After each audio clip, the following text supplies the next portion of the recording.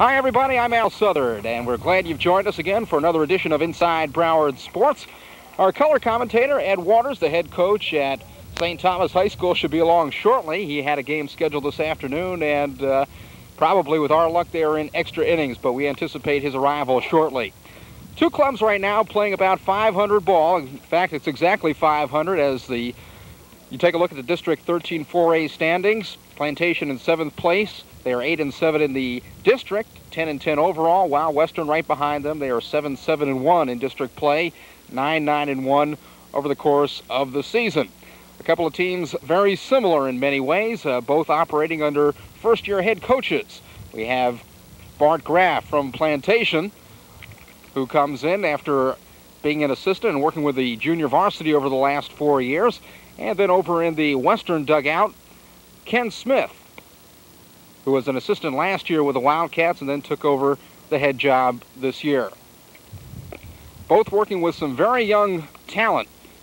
You'll see a lot of juniors, even a few sophomores spread out through the operation today, through the lineups of both of these teams. And one of the big problems they have had, both at the bat and in the field, has been some lapses because of inexperience and lack of varsity level competition. So they are looking for this to be a building year upon which they can take a springboard of sorts into the 1991 season. The starting lineup for Western, as you look on, Chad Lakowski will be leading off playing third base, followed by Mike Hudson, Bob Kristoff in the 3 spot with the catcher Tom Bottleson batting fourth, Billy Goodman, James DeSilva, Frank Stokes, Jim Icavoni, and Matt Wilson round out the Western lineup. And we're very glad to have joining us with us now is Ed Waters. And Ed, let me guess, you went into extra innings this afternoon. No, it was only 7, but it's a long one. A long game. Well, we're glad you've joined us, and an interesting game. At least it should be a very competitive game between these two clubs. Part of their problem, as we mentioned before you got here, is some inconsistency with a lot of young kids on both sides. As we take a look at the mound for Plantation, where George Mianowski, a transfer from Canada, will be pitching. Number 6, George is 1-2 with a 2.55 earned run average. And I don't know if you've had a chance to see him in, but they say he's got a very good fastball for high school level play. A lot of the players on our team have talked about him and said that he throws the ball well. I haven't seen him before, but I heard he throws the ball pretty good. Coach Bart Graff says that he's been clocked at one time in the upper 80s and usually throws the fastball in there in the mid 80s. He's got big legs. If you look at his legs, and he's got a lot of times guys that throw hard have strong legs because they have a good push-off. Nolan Ryan has tremendous legs. They say that's what makes him throw so hard. So Chad Lakowski will start things off this afternoon. The junior hitting .260 with no homers and 5 RBIs, and he takes one in tight for ball 1.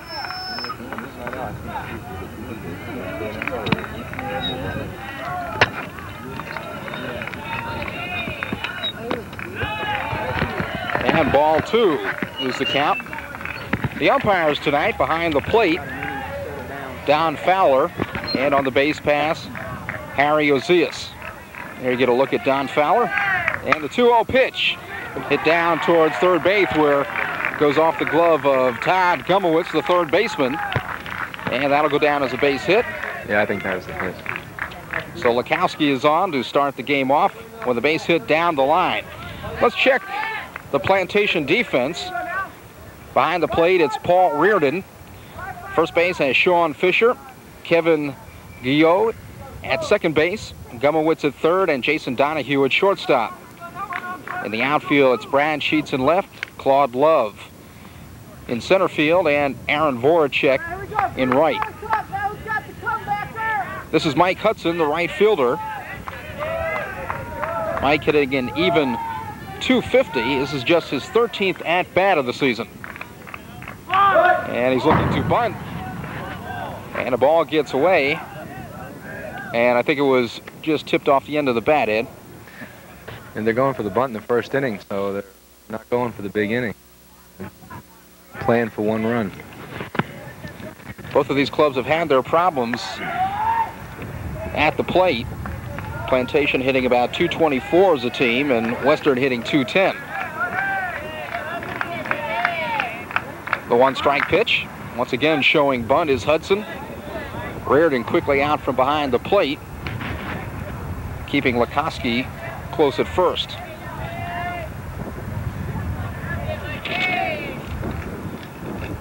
For Mianowski, he is the #1 pitcher on the Plantation staff. He just became eligible to play March 1st because he did transfer down here and had to wait a certain period of time.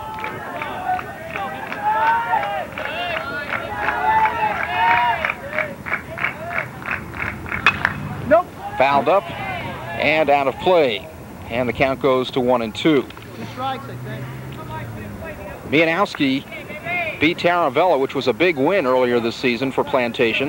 It was a 3-1 game. Mianowski holding the Spartans to just 3 hits and 10 strikeouts, and that's quite an accomplishment, Ed, as they are one of the finer ball clubs in the county. Yeah, that was our loss this year, was to Taravella, and they were good contact hitters, so that was a good performance to strike out 10 of their hitters. Throw back to first, but Lukoski back in there. Come on, let's go. 1-2 to Mike Hudson. Let's get 2. Oh, Breaking ball just misses outside, and the count even at 2-2. This might be a good time to send a runner. George, put the screws to him. Mianowski's losses came to Miramar, a 3-2 loss, held him to just 4 hits. As he takes another throw back to first base. And he also lost to Cooper City. So this is just his 4th appearance of the season for the Colonels.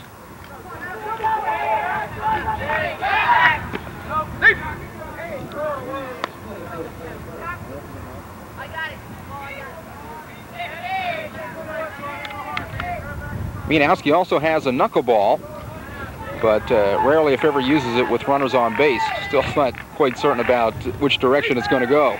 Ball getting away from the first baseman Fisher, but not far enough to allow Lukoski to move up.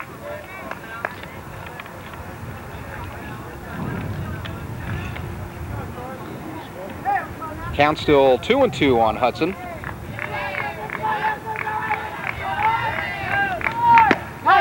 And he goes down swinging. Okay, George. Chasing a Mianowski fastball. So Mike Hudson recording the first out, and we take a look on the replay, and fastball just on the outside corner. Hudson couldn't reach it. With 1 out and 1 on, it's the center fielder, Bob Christoph. And the senior is hitting .300. 2 home runs, 6 RBIs, picked up a home run yesterday in a 3-0 win over Miramar. And Mianowski starts him off with the curveball for a strike. You got him now. You got him, George. He said, what was that, George? What was that? That was right down the pipe. Christoph also the #1 pitcher on the Wildcat staff. And he picked up that win yesterday as well against Miramar. And you usually see that combination, Ed. Your good athletes are oftentimes one of your better pitchers, as well as you're one of the best hitters that you'll have on your team. True. You have to use your talents, and you have to get those kids in the lineup when they're not pitching at this level, especially. Unfortunately, sometimes when they go to college, they don't get that opportunity, and some of them are still pretty good hitters, but they're recruited as pitchers, and then that's all they do when they go to college. 2 strikes, the count on Christoph. Mianowski's still taking a look at Lukoski over at first base. I think one of the reasons that you don't see, well, I'm sure you see good pitching, but not as much as usual, is some of the best athletes, because of the designated hitter rule, they don't want to be pitchers because they're afraid they're going to have to give up hitting when they get to that level. Runner going, the throw not in time. In fact, it gets away into short left field, and Lukoski heading for third, and he'll reach it safely. That hurts. They had no one covering on that. That's a mental breakdown on their team right there. Nobody covering the bag. You got to look for that first hitter in the lineup to be running. So Christoph strikes out for the second out. but on the throw and the ball getting away into left field, McCoskey ends up at third base with 2 away. And that'll leave it up to the number 4 man, Tom Bottleson, the catcher, hitting .256, 2 homers and 9 RBIs. He has been in a recent slump lately. Coach Ken Smith said that just last week he dropped 120 points in his average.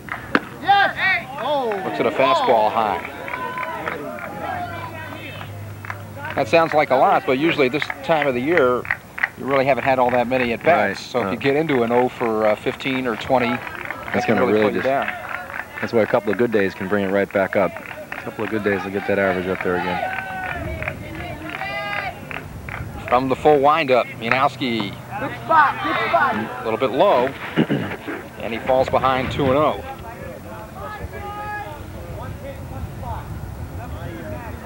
Last summer, Bottleson had unusual surgery for a high school level player. We'll talk about that in a second. Good fastball.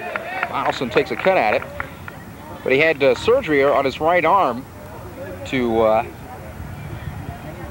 the elbow area to have the nerve replaced, something like Tommy John and I guess a lot of other pitchers have gone through. Breaking ball down and away. Reardon moving out to cover up, and it's 3-1. Is that something that is very rare at the high school level, Ed? At that age, I would think it's something to see something that young to have that problem. Maybe he started throwing curveballs too soon. Ooh. Fastball misses just outside.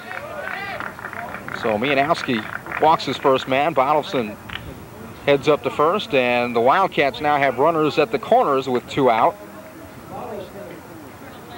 And the batter will be the second baseman, Billy Goldman. Take a look at the Plantation defense. Reardon steps out front to have a quick word with his pitcher. So Mianowski will have to go back to the stretch. Goldman hitting .177. No homers, 7 RBIs. And he takes a fastball on the corner for strike 1. This is always an interesting situation in high school, first and third, because you can pull a lot of plays in the high school level that you might not be able to get away with at the college and pro level. It's always interesting to see what the different teams do in first and third situations. Well, we saw the Wildcats trying to bunt with a second batter early on, indicating that they feel that a run or two is going to be very important. Yeah, with a pitcher that looks as good as this kid, you might want to try to steal a run. And we'll see what they do with 2 strikes on Goldman if they decide to send everybody.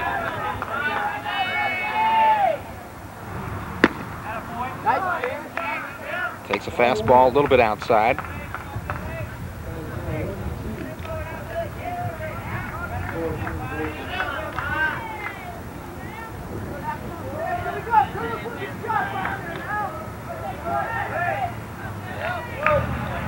Breaking ball. Catches Nice the pitch. outside corner.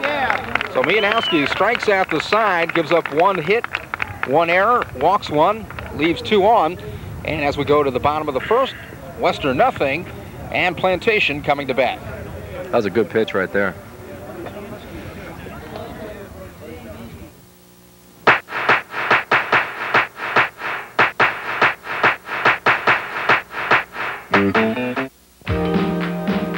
Just about now, you're probably ready for a large dose of Fuddruckers fun and to taste the world's great.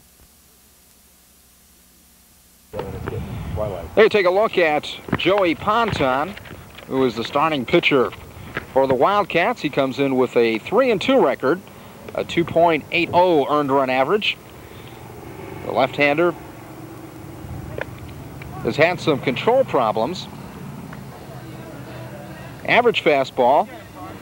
Coach Ken Smith says it takes a while for him to get his curveball going, a couple innings at least. But he's had some good outings. He had 12 strikeouts versus Hallandale this year. And then in his last start against Dillard, racked up 6 strikeouts in just 3 innings pitched. You take a look at the Plantation lineup tonight. It'll be Claude Love starting off, playing left field. Brad Sheets in center field for Love. Sheets in left field. Paul Reardon behind the plate, and Sean Fisher, the first baseman, batting cleanup. Aaron Voracek, Todd Gumowitz, Jason Donahue, Matt Malinsky. They have had some changes, so it's going to be Fisher, Mianowski, Voracek, Matt Malinsky, Todd Gumowitz, and Jason Donahue will be the batting order. Defensively, behind the plate, it's Tom Bottleson, Jim De Silva over at first with Billy Goldman at second base, Chad Lukowski at third, and Jim Iacoboni at shortstop. Frank Stokes in left, Bob Christoph in center, and Mike Hudson in right. Ponton ready for the first pitch to Claude Love, and he misses outside. Love played in his first varsity game just last night. He went 1 for 4, had a double, drove in a run, and takes another fastball outside. Love, just coming to Plantation this year, transferred from Los Angeles. Was hitting .700 on the JV team, so I guess that's a pretty good argument to move him up. I guess he had a good argument to come up to the varsity. Well, he's got the count 3-0 now. He's a leadoff hitter. He can get on base and get something going. So on 4 straight pitches, Love heads on down to first base.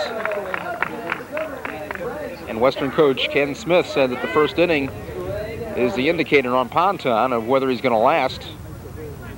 Said if he starts having problems early on, he's not going to hesitate to pull him on out. Brad Sheets, the left fielder. He's a junior, hitting .222.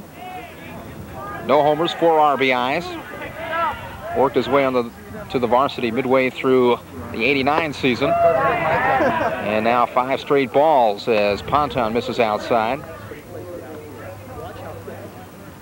And he pitches for them also, right? Sheets is also one of their pitchers. Right, Brad Sheets also alternates between the number 2 and 3 starter for the Colonels.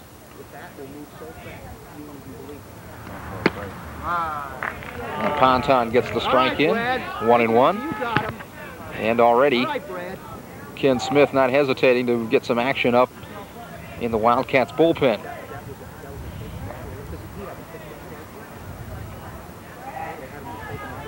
One and 1 the count, runner at first base.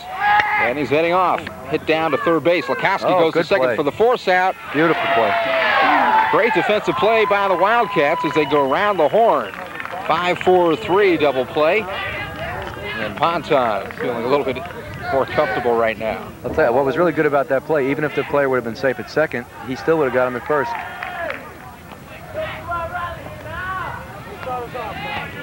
We'll take a look as it goes down to second. Because the runner was going on the pitch, and he just went through the double play knowing he had enough time to get him at first, and even if he was safe at second, it's a good play going that way. Paul Reardon, the catcher, takes the first pitch low for a ball. He's got to find the plate. Come on, Paul. One of the co-captains on the club. Reardon hitting .296, no homers, and 8 RBIs, and there he takes a strike. See, that gives a big lift to the pitcher. He just gives him a big lift out there. He gets that double play now. He's got the confidence, and he's feeling good out there. Good breaking ball. Had Reardon bailing out. Came back across the inside corner. So the count 1-2. Come on, give me a hit, Paul. Paul Reardon. All right. Back against the screen.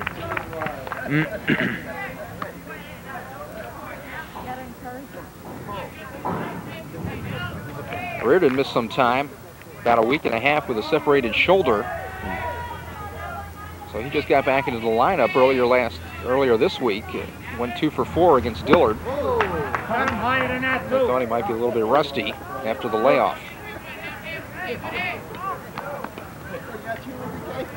2-2 the count to Reardon with 2 away here in the bottom of the first.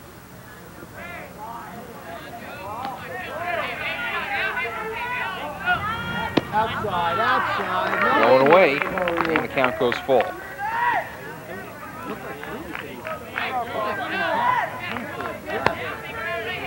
Usually they go like this. This guy goes like this. Off the fist. See if it stays fair. Just curves foul. A little late, Paul. That's all right. So Reardon comes on back in. Count will hold at 3-2. These clubs met earlier this year with Western beating Plantation 7-0. Christoph got the win. Atta-bay, that's it. Chopped at the plate. This is a good at bat. He's fouling him off. You know, he just blooped one over third. He just banged one back there. But what he's doing, he's not letting the umpire call him out on a pitch that's close. And he's making the pitcher throw a lot of pitches. So this is a quality at bat right now. If he gets a walk out of this, he did a good job. If he hits the ball good, it's because he got his pitch. It's a good job, especially against a left-hander. Give us a base hit. There he goes. He's going to get a hit on this if it stays fair. Another foul ball. He's got 9 pitches off this pitcher. He's really done a good job up there. Last ball, just curving foul again down the line.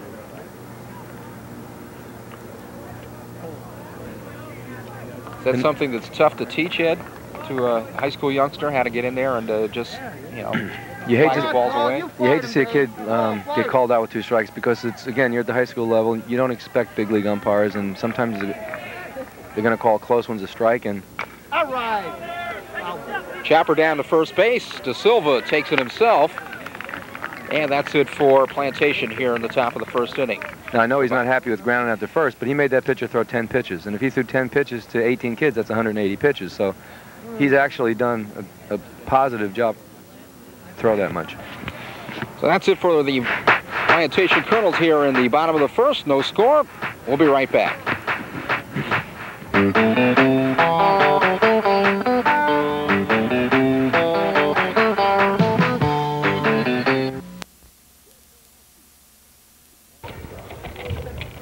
George Mianowski warms up as we go to the top of the second inning. No score.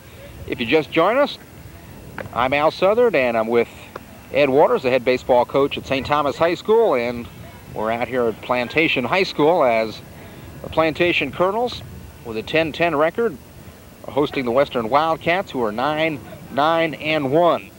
District 13-4A battle.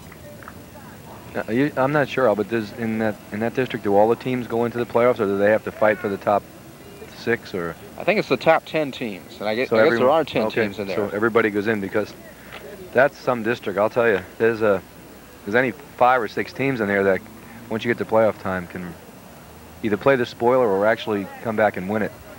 Teams like Cooper City, that their record isn't that good, but he's got some good players over there. Paul Renon's done a good job there, and they had a rough start. And those are the type of teams you got to watch out for in the playoffs. They'll come back, and of course you have the powerhouses there. But there's about 4, 5, 6 teams that are very formidable. Bart Graff was saying that the Cooper City team has some of the best hitters, you know, up and down the lineup that he's seen of anybody they've played this year. Matt Wilson starts it off, goes after the first pitch, and it falls in front of Voracek. So for the second inning in a row, Western gets their leadoff man on by way of a base hit. Second hit off of Mianowski. Take a look at that last pitch and the hit. He fought it off. He used the whole field. That's what you want high school kids to do. If you teach using the whole field, you're going to cut down the strikeouts. If the kids are trying to pull, then they're vulnerable to the strikeout. And strikeouts and pop-ups are hard to get on base with. You hit the ball on the ground or hit in the line, you got something going. And we're going to have a pinch runner for Matt Wilson. This is number 11, Troy Miller, a junior. So he'll stretch it out over at first base. What, are they using speed up, or is that hurt? Is he hurt? Scheduled up now is James De Silva, the first baseman. As you take a look at Troy Miller. And De Silva squares around to bunt. The quick throw down to first base. Very close, very close. Not by much. Miller back in there. Going for the bunt again. They mustn't have too much confidence in their hitting. Well, De Silva's had a tough time, Ed, hitting just 191. no homers and 4 RBIs. Said part of the problem he's been having, getting jammed at the plate, going after some bad pitches. Squares around a bunt again and lays it down nicely. Quickly out is Reardon. Fires over to first base, but the sacrifice works as Miller ends up at second base. So good job by James De Silva giving himself up. It's kind of a catch-22 if your team's not hitting and then you're giving up 4 or 5 outs on bunts and you're not hitting, it gives you less chances to knock them in. It's kind of hurts you both ways. Take another look at it, Ed, and Reardon did a pretty good job covering up on that. You always want to make sure one out. You want to make sure one. Even if you give them the sacrifice, if you had a 50-50 chance, get the out at first base. You don't want to give them the big inning by making a bad throw. Number 8 man in the order, Frank Stokes. He's a senior and the captain of this Western club. Hitting just .096. Yes, George, that was nice. Takes a strike. Pitch looked a little bit high, but he called it a strike, so I guess it was.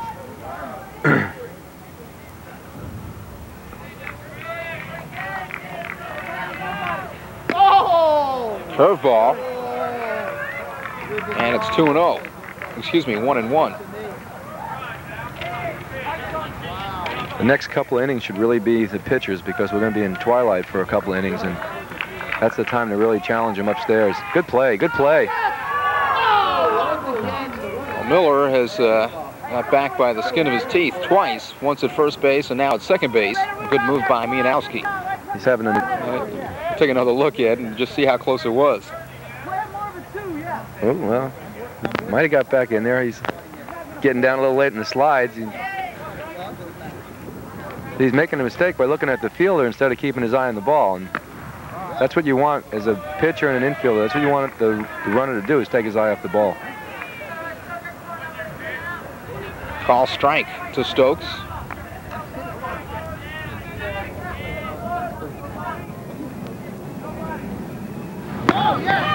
Cut the fastball. Frank has had some problems at his plate, as you can tell by the average. Leads the team in strikeouts. He struck out 15 times this year. Usually doesn't bat. Usually they put a DH in for him. Decided to give him a shot here tonight. He watched the breaking ball stay high and works the count full.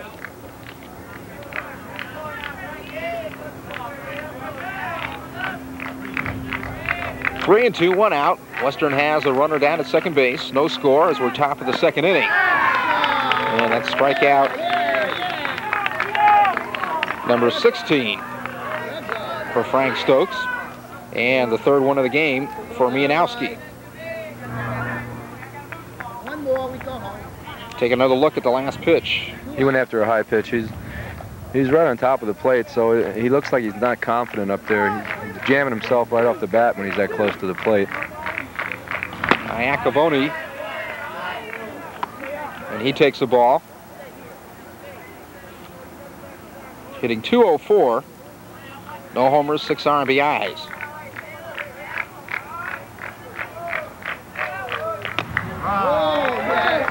I think you'll see this big kid go to the fastball for the next couple innings because it's getting a little tough to see up there right now. And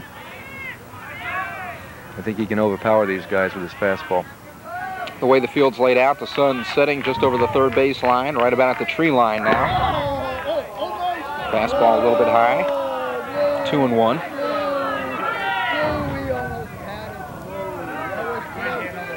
That was a nice pitch.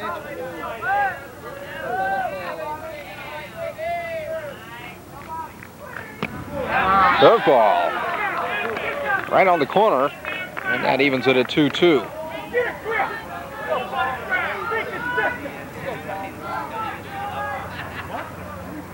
The first base coach is a little unhappy with that call. We got him now. The assistant coach, Justin Gates. Now once again, Mianowski goes 3-2. Because you know I never argue with umpires. That's why you can't talk this afternoon, right? You don't had a few conversations with the umpires. Ball 4. Mianowski lets him get away. So the number 9 man draws a walk, the second base on balls for the Wildcats in the first 2 innings. And they now have runners at first and second with 2 outs. And we come to the top of the Western order. Chad Lukowski, who bounced a single over third baseman Todd Gumowitz to start the game off. Good pitch. Comes back with a breaking ball.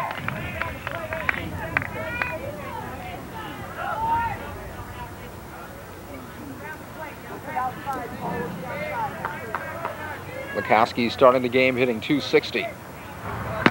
Good pitch. Evens the count at 1-1.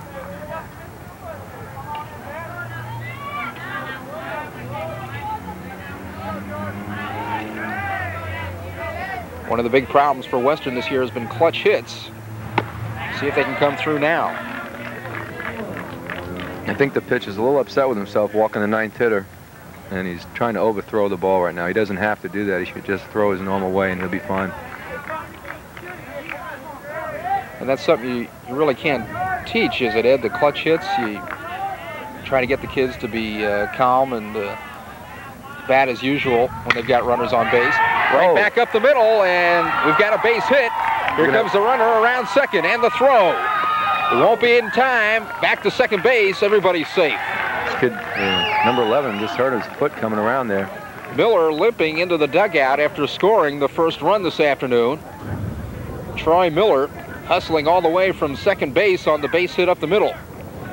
And Western takes a 1-0 lead. The shortstop did exactly what you tell the kids to do with 2 out and men in scoring position, is to knock the ball down. But in that case, it actually hurt him. If the ball would have went through, I think they probably would have held the kid at third. But that's what you want your infielders to do: get dirty, knock the ball down the hole. He made a great try at it. And again, the leadoff hitter put the ball in play, and that's what you've got to do.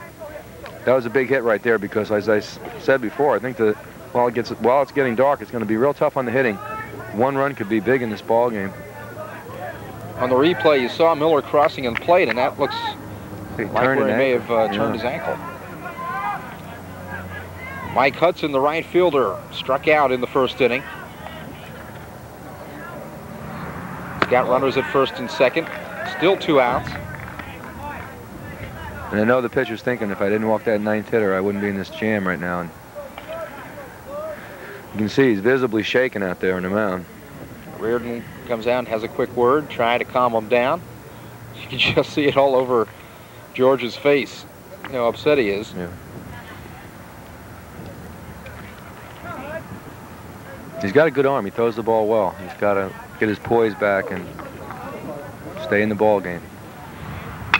High pop-up, out of play. 1-1 the count to Mike Hudson.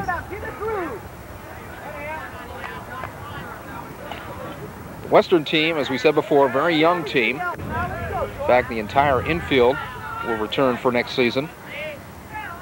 Inconsistency has been a big part of their problem this year. Good breaking ball, 1-2. Come on, Paul, don't get anything too good. Aaron, not too deep. Come in a little bit, Aaron. Yeah. Mianowski would like to end it right here, and he does. Well, he came back good.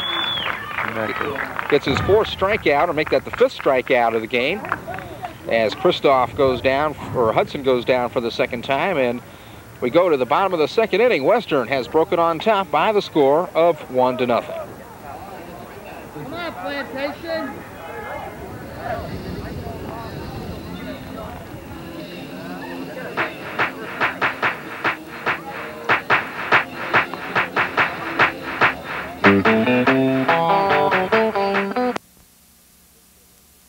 For the Colonels. That's a big kid right here.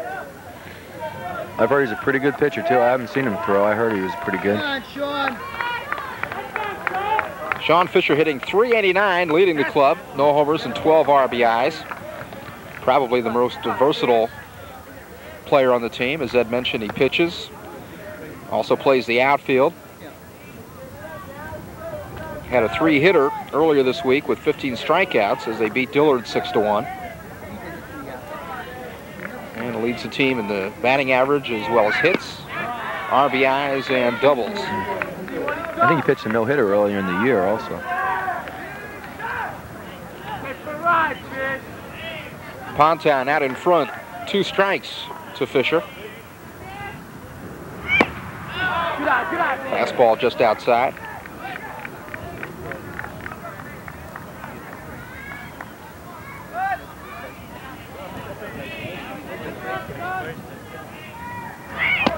Good pitch right To go after the curveball.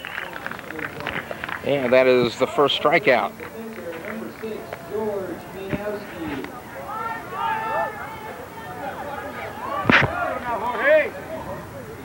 Take a look at the last pitch, and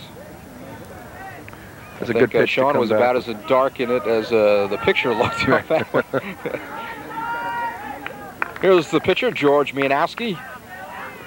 George hitting .273, no homers, 2 RBIs, a strict pull hitter.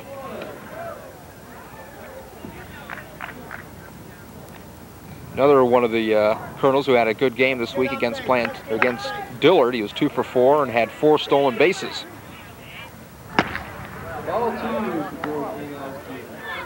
Plantation falls behind. 2 balls.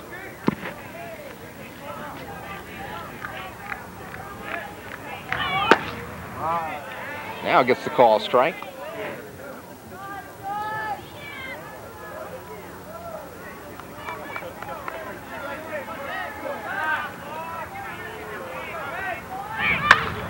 Popped up and out of play.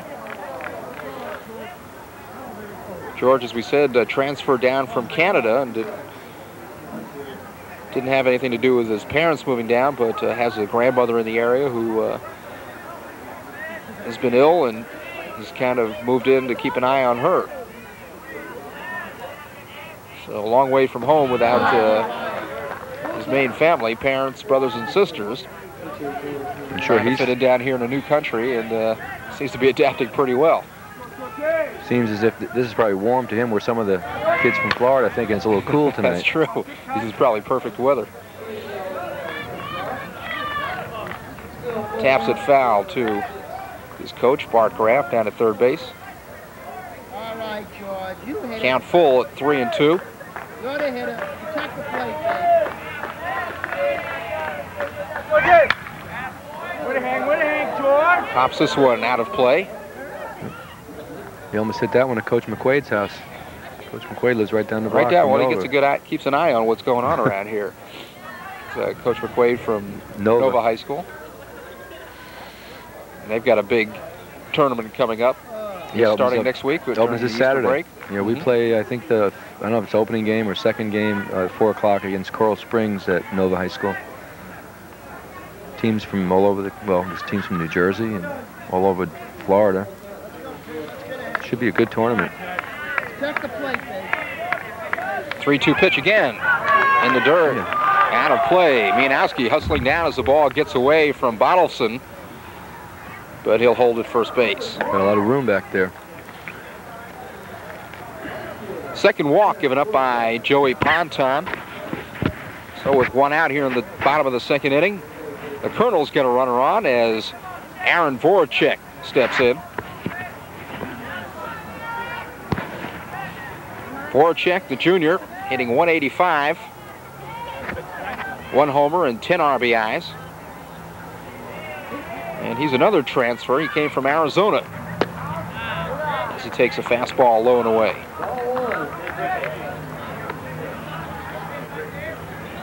Voracek hitting just .185, but the 10 hits that he has, he's made the most of them. He's got 4 doubles, a triple, and a home run. The only player on the team to have a 3-bagger and a home run.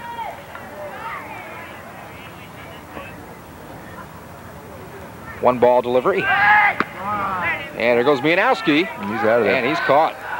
Nice throw by the catcher. That was Billy Goldman making the tag. So Mianowski trying to pick up his 5th stolen base of the week. Gets caught, and that's the second out. Take a look at it one more time, Ed. Catcher did the right thing. Just threw to the bag and make your infielders get there and cover. Just don't look for them. Just throw to the bag, and that's what he did. And they got there and made the play. 1-1, the count to Voracek.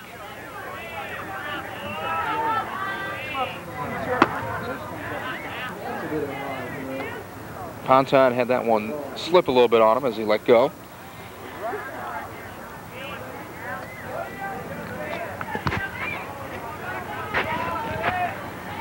Two balls, one strike, 2 outs, bottom of the second inning. Hits it back to the shortstop, Jim Iacoboni. And that'll do it for Plantation here in the bottom of the second inning. No runs, no hits, no errors, nobody left. So another 1-2-3 inning for Joey Ponton as we go to the top of the third. Western leading 1-0.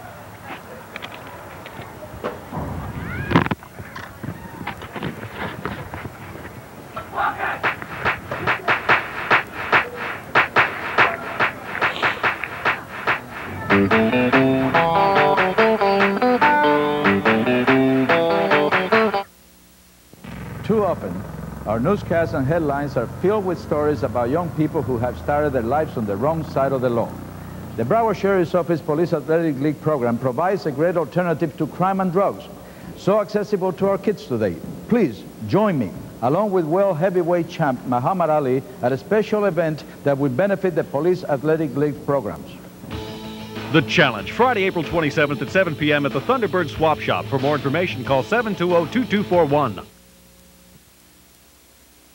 We'll open your eyes in April. It's National Cable Month. TV you've got to see. For pay-per-view entertainment made to order, check out Viewer's Choice in April.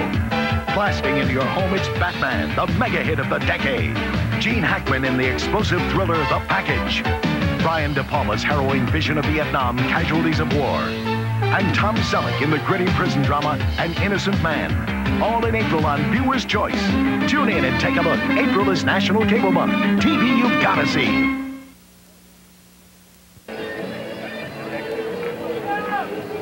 Well, welcome back to another edition of Inside Broward Sports. High school baseball this week as we've got the Plantation Colonels hosting the Western Wildcats.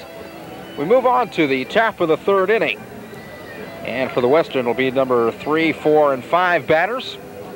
They have a 1-0 lead over George Mianowski and the Plantation Colonels.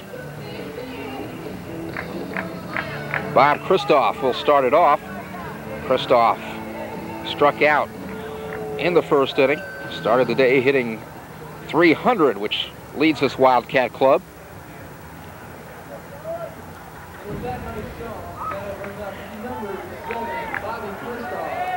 Wildcats coached by Kenny Smith, who played his high school ball right down the road at South Broward, and was coached by a compatriot of yours, Eddie, is Len Cook. Yeah, Len's had a lot of good ball players there come through his program.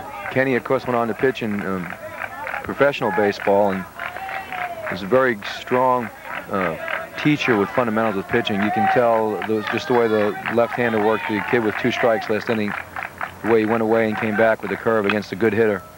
That's Kenny's work with him. Gumowitz at third. Over to Fisher for the first out. Ken Smith played for a couple of excellent managers up there in Florida State. I think his first year at Dick Hauser and then Mike Martin. Yeah, Mike Martin's done a tremendous job there. Of course, Hauser before him did a tremendous job and then went on to the pros in coaching. I played some semi-pro ball with Kenny after he was out of the minors and I was out of the minors. We played on some semi-pro teams around here, and he's a pitcher. He knows exactly what he's doing with the ball, and that's what he passes on to these high school pitchers, and then it's going to really help them out. Tom Bottleson, the catcher, watches a breaking ball skid by for ball 1, and now a fastball outside. So Mianowski now behind 2-0.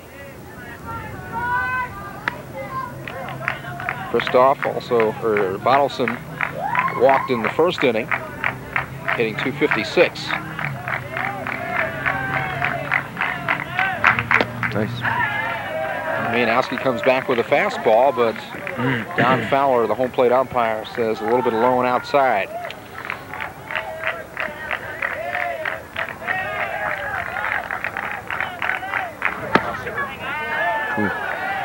So 4 straight pitches. And that is the 3rd walk given up by Mianowski.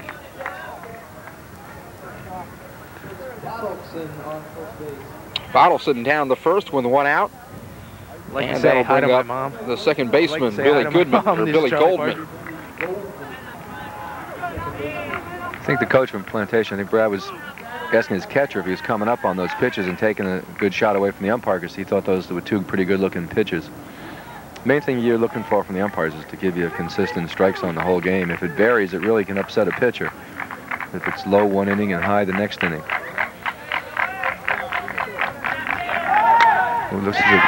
Goldman lifts one down the line for a base hit. Voracek having problems with it. Bottleson heading to 3rd. Here's the throw.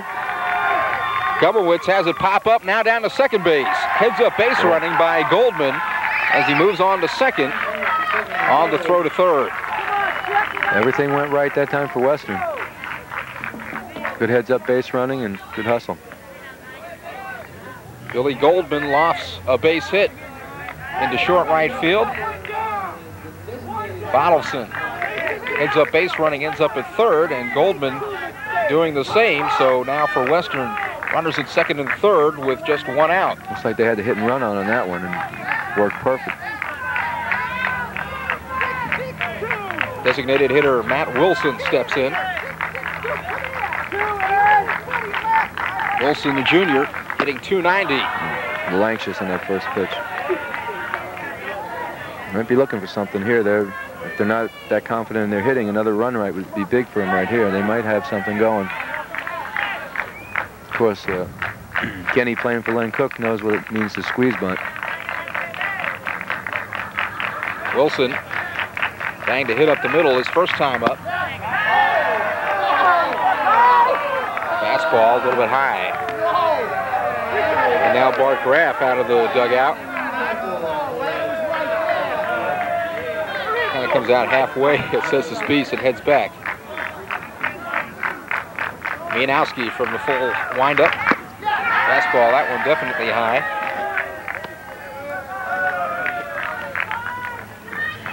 So the big junior right-hander having some early control problems here in the 3rd inning.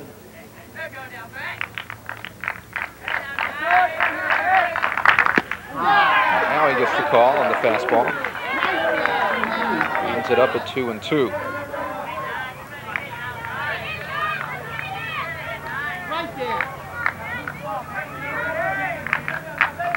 Right there. Here's your back.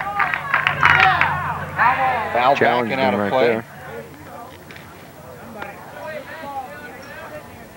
At what point do you, Ed, as a manager, come out and talk to your pitcher when he's having some control problems or maybe not getting the calls that he thinks he should? If you see he's visibly lost his poise, you want to go out and calm him down. I think that's one of the biggest attributes you need as a pitcher is to have poise. Way up high, and it's a full count.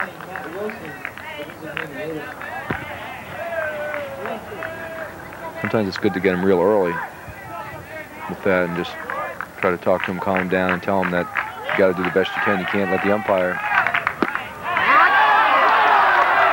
On the inside corner, gets the call strike, and Matt Wilson now upset.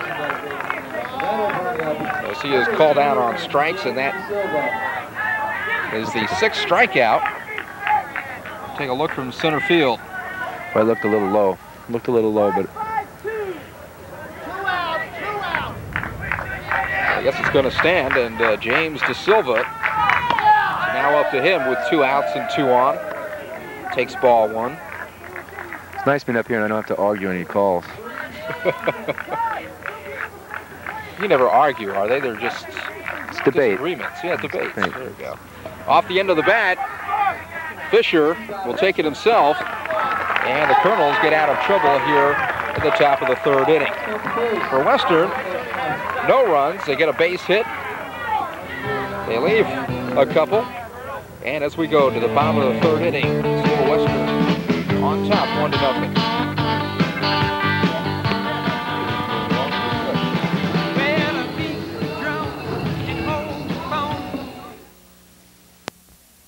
Ball to right field.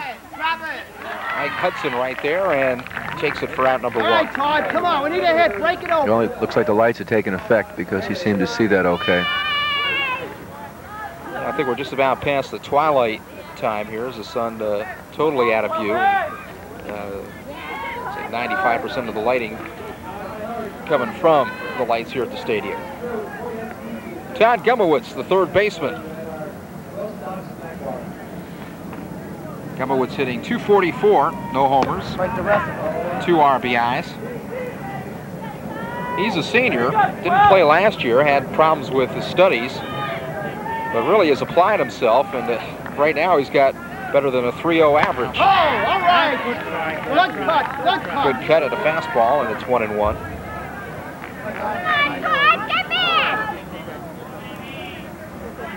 Look at the last pitch, Ed. He challenged him and got it by him. He took a good cut, but Say goes around.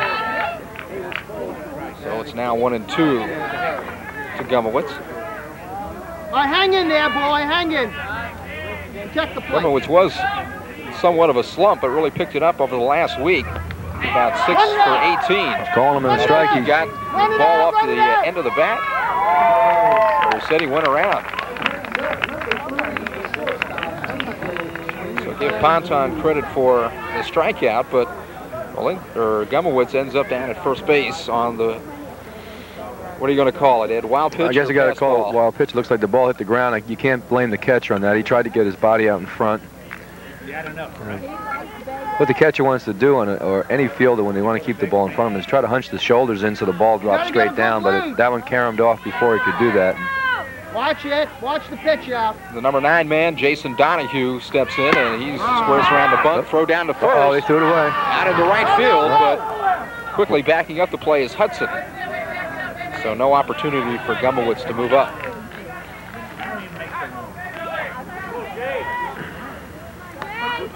Tom Bottleson coming up quickly to throw after the pitch. Good idea, but the throw a little bit offline. Heads up play by Hudson. Come up quickly from the right field spot. Donahue hitting just 154. His first year on the varsity.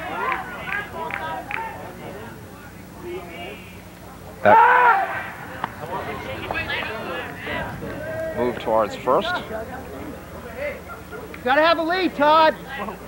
It's real tough to call anything on a left-hander in high school with 2 umpires. It's hard for them to see whether his foot's going past the rubber or not. Go, go, go, go, go. Donahue lays down the bunt. Lukoski. Been out. Good job by Jim De Silva over at first base as he gets the wide throw and comes back up to make the tag for the putout. But the sacrifice is successful as Gumowitz moves on up to second. All right, Claude. Come on, Claude. You look at the bunt. Once the third baseman takes the ball, the pitcher's got to get to third, and he's standing there. Now, if the guy was running all the way, he could have went from first to third. Now the third baseman rushes over. Top of the order, and Claude Love, who walked in the first inning, hitting .250. Once again, just his second varsity game. Played on the JV until Tuesday, where they pulled him in against Dillard. Came through with a base hit and an RBI. Third baseman, Lukoski, in on the edge of the grass, looking for another possible Todd, bunt. you score on the hit. Here you go, 14 guys.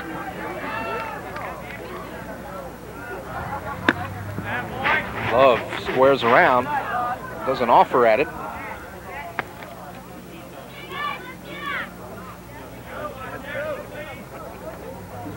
So the count to Love 2-0. All right, Claude.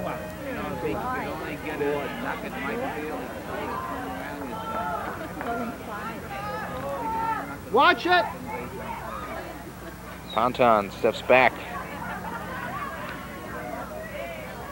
You saw our scoreboard. We do have 2 outs as Matt Malinsky led off the inning with a fly out, and then Donahue retired on a sacrifice.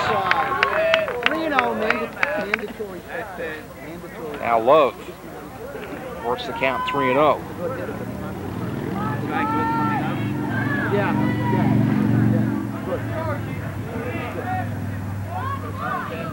Yeah, it's good. They make contact. High. All right, Panton way up high. For Brad Love. Doing the job as a leadoff hitter with 2 walks. Third walk of the evening for Joey Panton, and Ken Smith comes out of the Western dugout and is going to have a word. Nobody's been warming up, although the Wildcats did have somebody up and throwing in the very first inning as Panton ran into some problems. He's been working with men on base each of the first 3 innings, but has been able to get out of trouble. They get that nice double play in That's the right. first inning.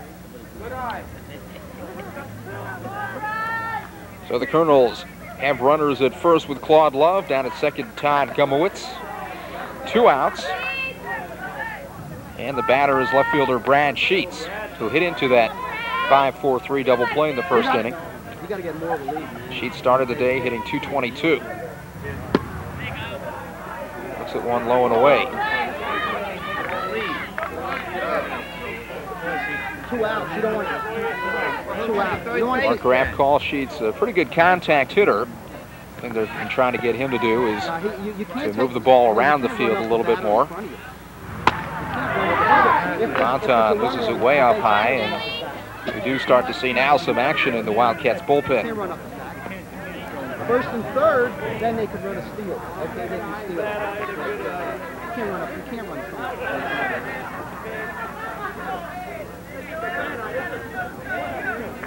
Go! Erwin Lopez,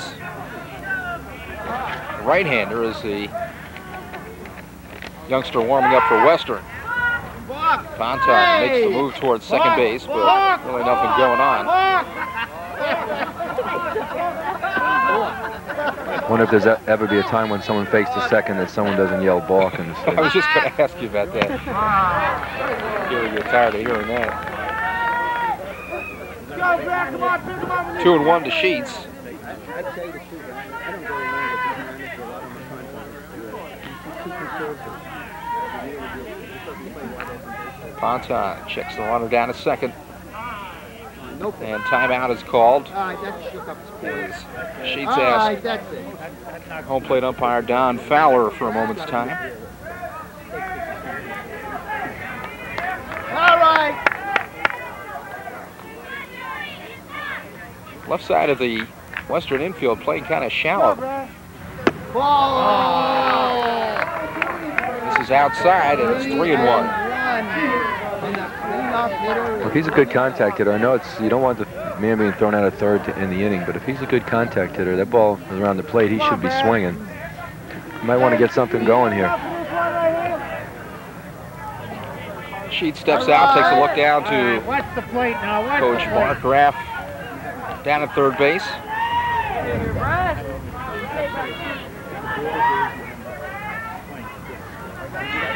Gumowitz at second, Love at first, 2 outs, and the 3-1 pitch inside.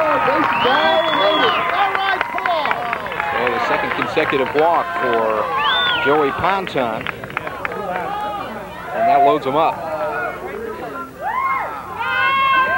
Ken Smith still hanging on the edge of the dugout, hasn't made a move yet. Watch the ball. Paul Reardon, left-hander, will now step in for the Colonels. Grounded out to third his first time up. He's going wild now, Paul. They'll walk him in. Reardon's one of the guys that the Colonels would like to have in at this situation. 296, 8 RBIs. Yeah, me too. Oh, good time. Strike one.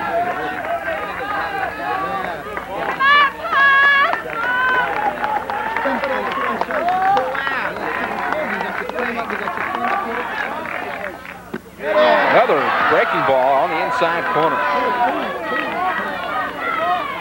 So Panton quickly out in front, 0-2. Come on, Todd, score on the pass ball. All right, Paul. Reardon fights it off. The last time against the other lefty, the big kid, Fisher, he did the same thing, 0-2. He threw hard away and came back with the curveball, 0-2, and got him on the... Line drive. Let's see if he works the same way with this left if he comes back with the breaking pitch here. Kenny Smith comes out of the dugout and shifts his outfield over towards left. Of course, Reardon was the one that real good at bat last time, fouling off about 3 full count pitches. So he really hung in there tough, and he got to see a lot of what Ponton's throwing. He made the adjustment with 2 strikes. So. Right now, just trying to fight, protect the plate. This ball a little bit inside.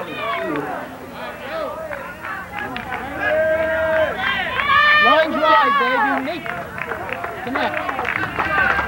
1-2 pitch, breaking ball, and he gets it. So give Joey Ponton a lot of credit. The youngster looked like he was going to lose it. Comes back to strike out Reardon with the bases loaded, his second strikeout of the inning, and get out of trouble. So for the Colonels, no runs, no hits, no errors, 3 men left, and we played 3 full innings. Western still hanging on to a 1-0 lead.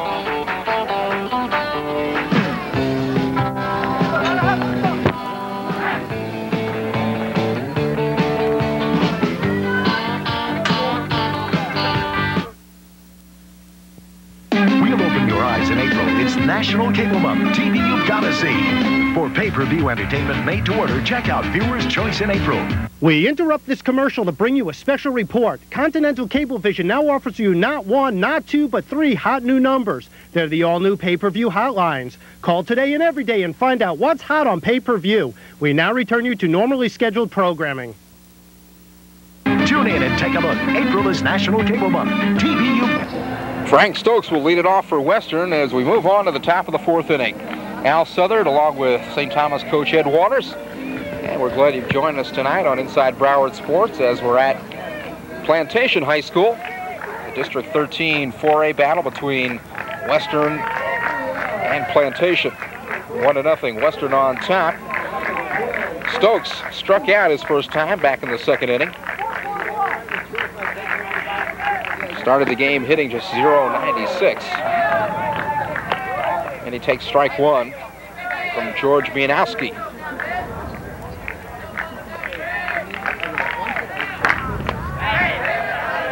Curveball in the dirt.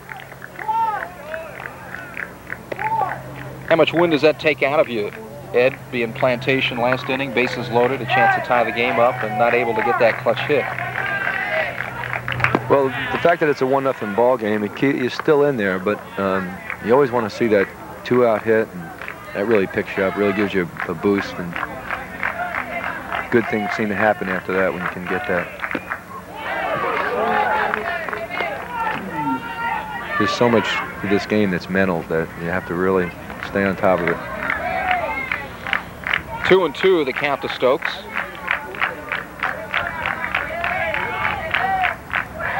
Breaking ball. Hey, this is the number 8 So hitter. it runs full. And I think last time he handled this kid pretty good with the fastball. Now he's gone full on him, and he didn't come close on the fastball last time. Man. So that hurts. He walks this 8th hitter who produced had 17 strikeouts. Not the guy that you want to get on by a walk. And it's the 4th base on balls by Mianowski. I think Bart's going to remind him what part of the order he has right here, and don't try to be too cute. Challenge him. You're playing at night, so it adds a little bit on your fastball. And this kid has a good fastball.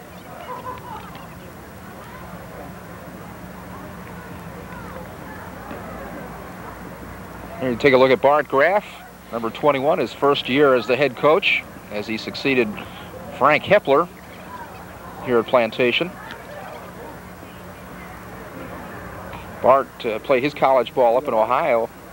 I asked him how he came to move to Florida, and he said his college, then he went to Defiance College, came down here every year for some games in the spring, and fell in love. That was a pretty good place to spend the year, especially for somebody who loves baseball.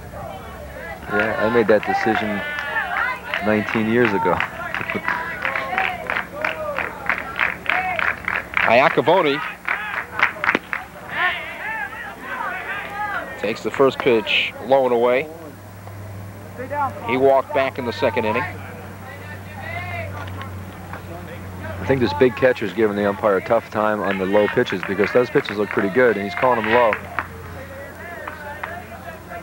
Good job by Fisher blocking the ball. The Low pickoff throw to first.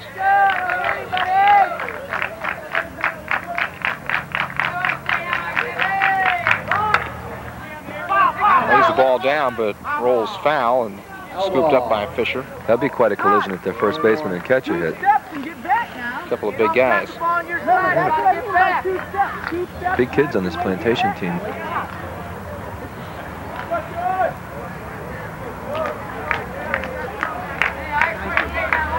One and one. Nobody out, runner at first as we're in the top of the fourth inning.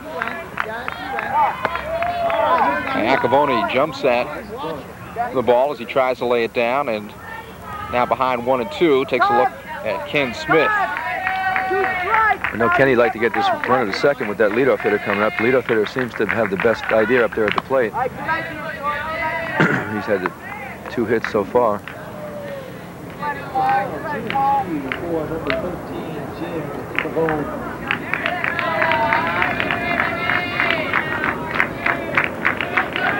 Mianowski set for the 2-2 pitch. He's got him. And the runner going. Really nice throw. So it turns out to be a double play for the Colonels as Iacovone goes down looking, and they get Stokes trying to steal second. Now they should get some momentum out of that. Now that should really pick them up. They should get this next out and come in here all pumped up. They got this leadoff hitter with nobody on coming up. The guy that drove in the only run. He can't hurt him now with a base hit. And this should give him a good lift. They can get out of it right here. The leadoff man, Chad Lukowski, is a couple of base hits and an RBI tonight. Breaking ball outside. The pitcher's really, right now, he's totally confused with the strike zone that he's getting from this umpire.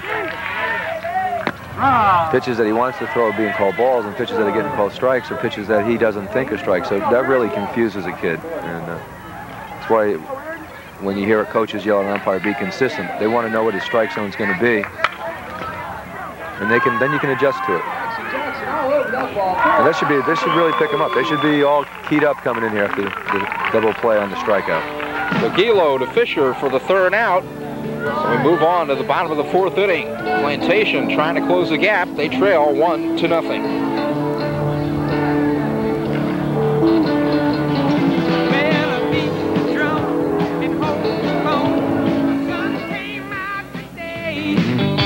We're born again, there's new grass on. Move on to the bottom of the 4th inning. Ponton has got himself out of jams in just about every inning so far, Ed, either by way of a double play or some key strikeouts, as he did last inning. He's been able to hold the Colonels scoreless through the first 3 at-bats. Right now, he'll start off against the first baseman, Sean Fisher. They need this big kid to get him going here. He needs to get something for him here. He can stay off that curveball and you get a fastball. I think he might get him going. He's got a quick bat. Fisher started the night at 289, and he drills this one to center field over the head of Bob Christoph. He needs to stop at second there. He needs to stop at second. Don't get thrown out at third. That's exactly what they needed right there. The big kid had to give him a shot in the arm. He did. He hit that ball nice.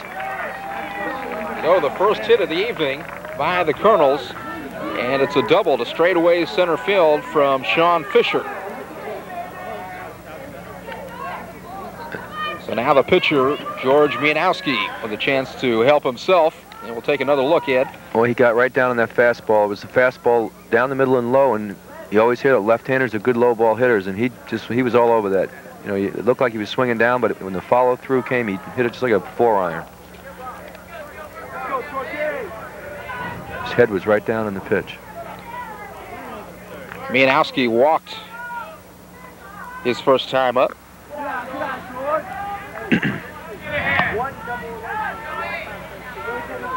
George hitting 273.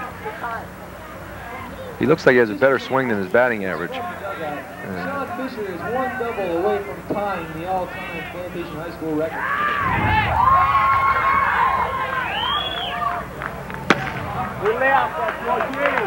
Holds up, and the count goes 2-0.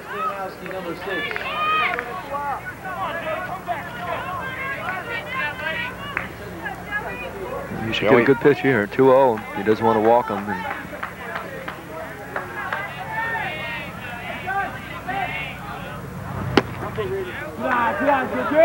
just misses outside.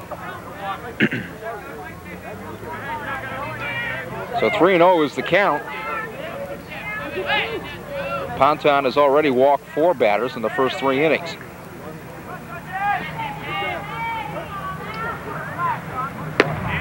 Comes back with a fastball for a strike. eventually the walks are going to kill you. They're going to catch you somewhere along the line if you keep walking batters.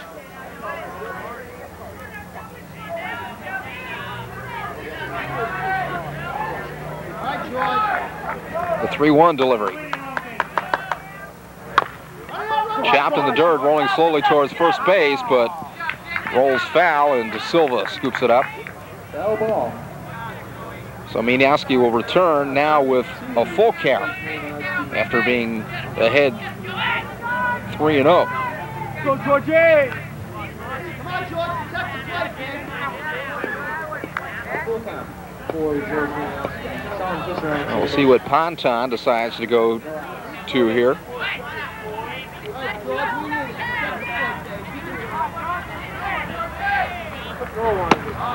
It's way up high.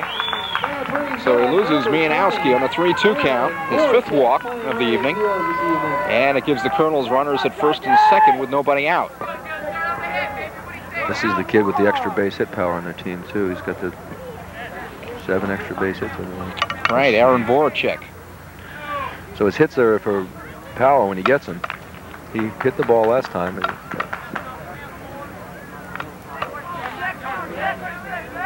Voracek grounded out in the 2nd inning. Once again, not hitting for average, but he's been making his hits count. Got him bunting. He's got 10 RBIs with a 185 average. Lays it down, they go to third, they've got him. Ooh. Close play at third. We'll have to look at the replay, I'm sure, on that one. Strong throw by Joey Ponton, and they get him by a blink of an eye. So there's one away. The runners now become Mianowski down at second base and Voracek at first, and another look at the last play. Oh, I tell you what, not to see that one again. Yeah, you need the super slow micro motion to tell for sure. But anyway, there's one out, still runners at first and second, and this is Matt Malinsky. And Malinsky flied out back in the 3rd inning. I think he hit the fly ball to right field when it was just getting dark. Come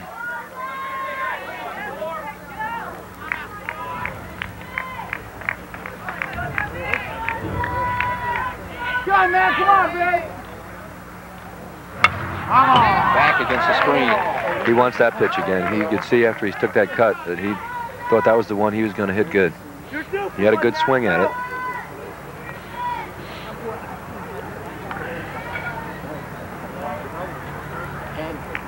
A 1-1 the count with 1 out. Bottom of the 4th inning. Colonels trying to even things up as they trail 1-0, but threatening with runners at first and second. Ponton checks the runner at second. Curveball just outside. You got some warm-up action in the bullpen again. They get the right-hander up, number 3, I believe. I think that's Erwin Lopez, who was warming up before.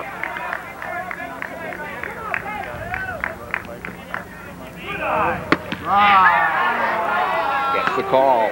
Evens it up at 2-2. He just didn't pull the trigger. I think he must have been looking breaking pitch because that was right where he wanted it.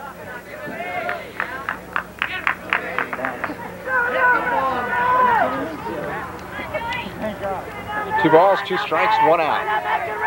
Ponton in a familiar situation, trying to work out of trouble. Lets the curveball get away. And another full count on Matt Malinsky. Come on, man, come on, man.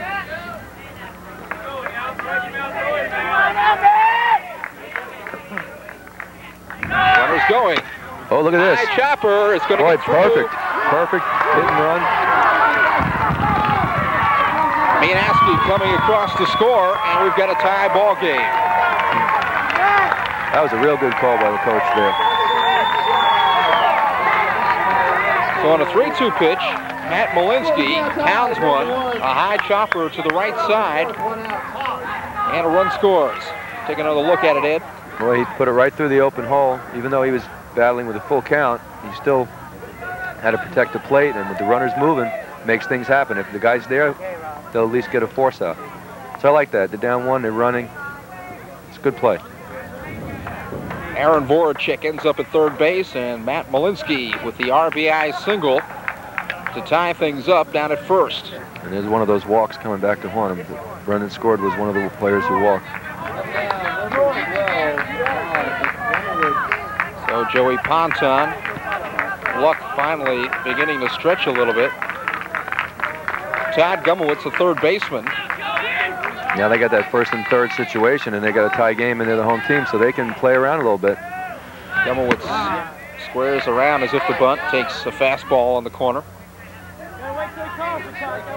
Gumowitz was called out on strikes back in the third inning, but the ball getting away, a wild pitch charge to Ponton, and he ended up at first base.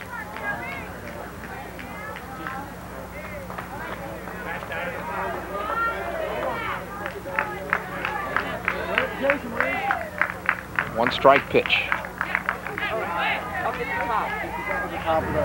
Breaking ball.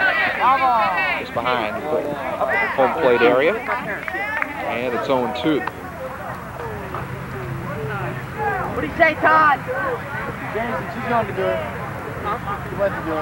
I think Coach got something on here with the first and third. I saw him just showing the runner at first where his left-hander's knee going back behind the rubber when to leave. I think he wants to put something on here. You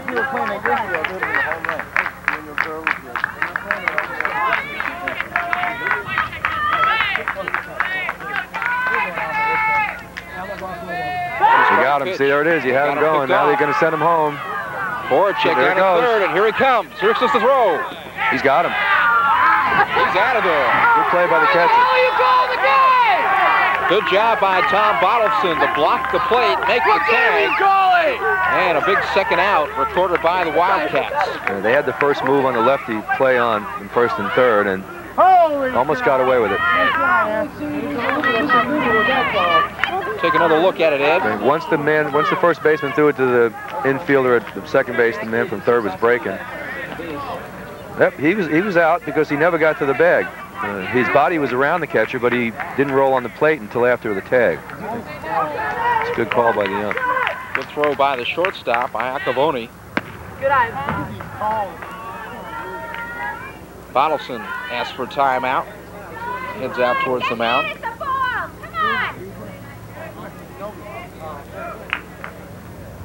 2-2 the count on Todd Gumowitz. 2 outs, runner down at second.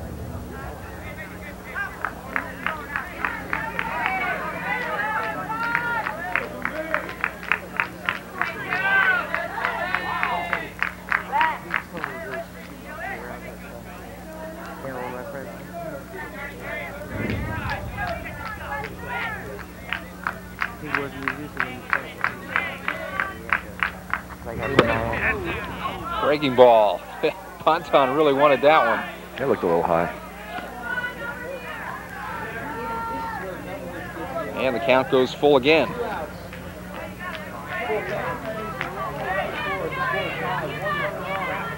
Even if Ponton works out of this, he's thrown a lot of pitches the first few innings. This may be his last inning of work. Breaking ball. This time he gets him. As Todd Gumowitz goes down on strikes. It's third strikeout of the evening. But for the Colonels, they come up with the tying run here in the fourth inning on a couple of base hits, no errors. They leave a runner, and we played 4 full innings. Tied at 1.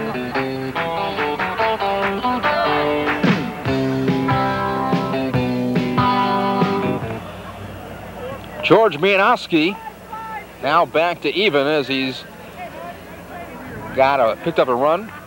His ball club last inning. In fact, George scored the tying run, and we're 1-1 as we go to the top of the 5th inning. The 2, 3, and 4 batters for Western coming up. Mike Hudson, the right fielder, will start it off, and he has twice been a strikeout victim. Fouls the first pitch up, and out of play behind home plate. And gets somebody's car. The crowd on their feet. Everybody's cheering except the poor person that owns the car. Somebody just walking back there to take a look. Besides having the parking very close to the field, the street runs right behind the ballpark. So you got, if you're not here at the game, just driving by, you've got a chance of getting tagged once in a while too.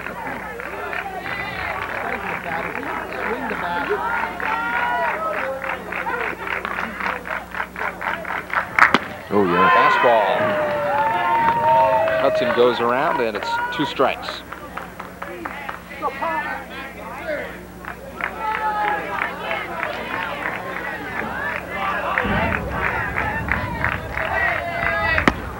Good fastball. Right by on the outside corner. And that's strikeout number 8 for Mianowski. He just overpowered him right there. He just saw he could get the fastball by him and stayed with it. That's a good pitch right there.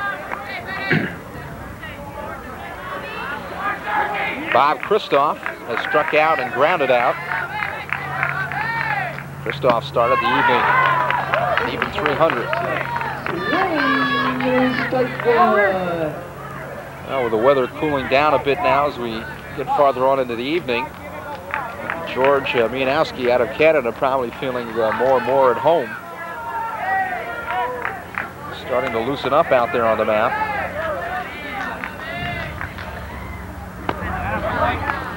Curveball gets away from him.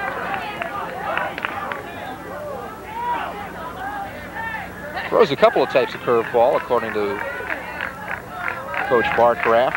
One where he comes basically overhand like his other deliveries, and then he'll drop the arm a little bit to get a little different rotation on the ball.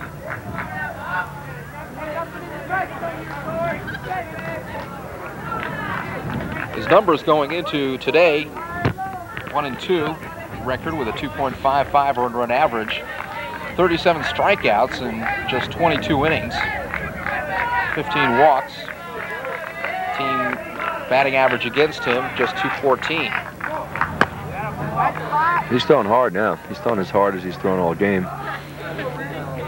That's what you like to see in a pitcher, is get stronger as he goes. And he's built to go strong. He's stocky, he's strong-looking legs.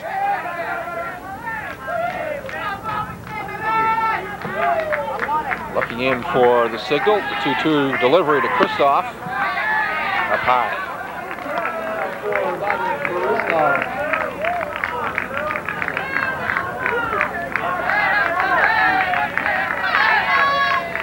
Tom Bottleson, the on-deck catcher for the Wildcats, on-deck batter. Curveball in the dirt. So Christoph fights off Mianowski and draws a walk, and that is the 5th walk this evening by Mianowski. In that situation, I don't think the batter's shown him he can hit the fastball real well. I'm surprised he didn't challenge him.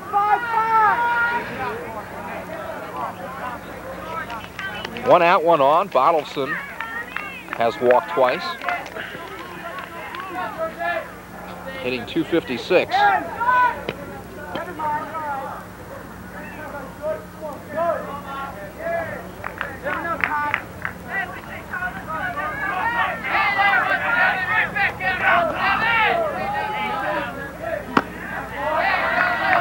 Takes a fastball up high. Bottleson with 2 home runs, tied for the team lead along with Bobby Christoph.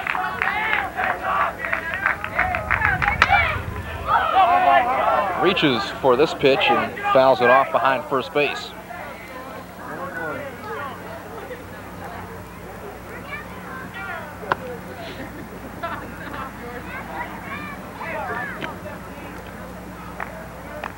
I guess congratulations in store for you, Ed. You've been selected to be one of the coaches for the Southeast team.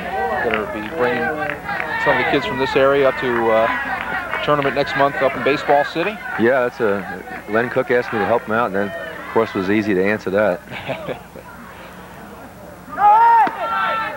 Runner going. Ball gets away from Reardon. But they record the strikeout, I believe. I think the catcher's upset that the batter interfered with him, and that is a rule in high school or any level of ball. But if the batter gets in the way of the catcher, he has to be able to throw. And it's in the umpire's judgment of whether or not he thinks it's interference. So you can see the way he threw the ball that he was in something impeded the way he threw the ball. Bart Graff just came out for a quick comment, but headed back into the dugout. So the count goes to 2-1. Maybe we Christoph picks up the stolen base. Did we get a look at that one? Here's the last pitch.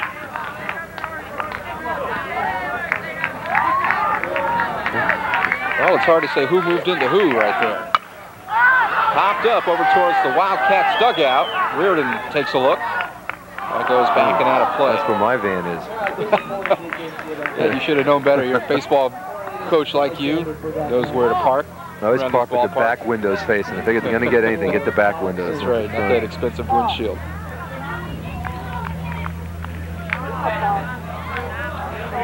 Count even at 2-2 to Bottleson. 1 out, 1 on. We're in the top of the 5th inning. Score tied at 1.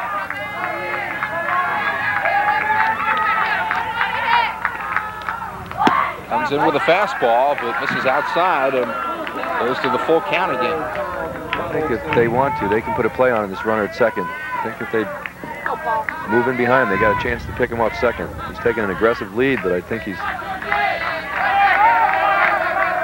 looking for it. Fastball, fair ball. Throws it down the line past Gumowitz. That's going to score the run. It should be a double. Christoph coming across, and it's a 2-1 ball game. Bottleson into second with a double. That was a nice swing right there. You put that ball right inside the line.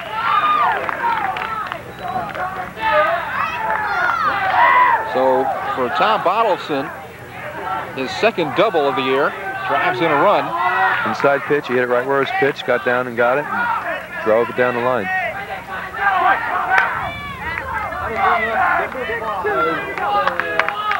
And you see Bobby Christoph coming around third, and he scores easily after getting on by way of the walk and the stolen base.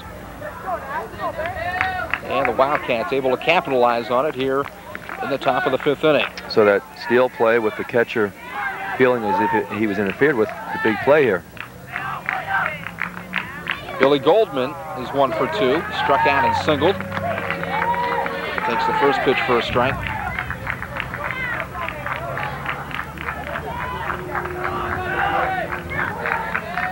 Still just 1 out. Runner down at second. Mianowski gets him a chase curveball off the outside corner.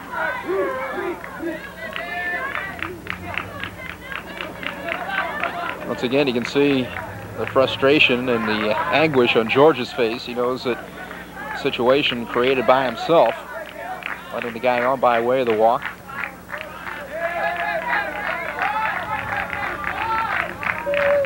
Ready for the 2-strike pitch. So 3 straight pitches, and Goldman strikes out for the second time. Strikeout number 9 for Mianowski. First run in the second inning, and then struck out in the third.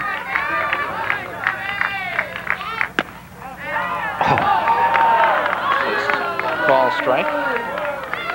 And from up here it looked a little high, and I think it looks high from up here. It must be high, because we're pretty high up here. As I said before, it's nice I don't have to argue. Let Bart argue with him.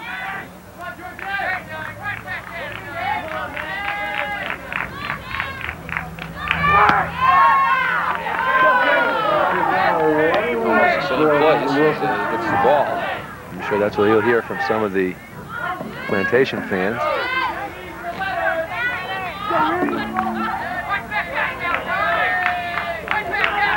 One ball, 1 strike, 2 outs. Curveball. Goes for the ball. And that's 2-1.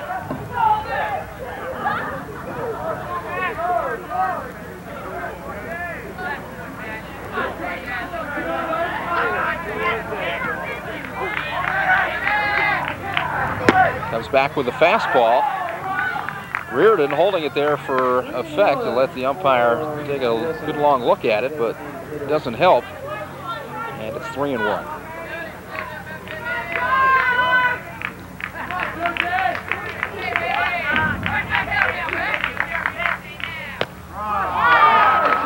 Wilson taking all the way, and fastball on the outside corner.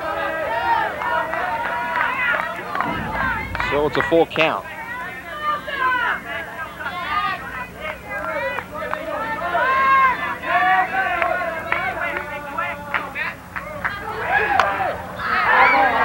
Fastball, that one looked a little bit high, but Wilson wasn't going to take a chance and bounce it straight back.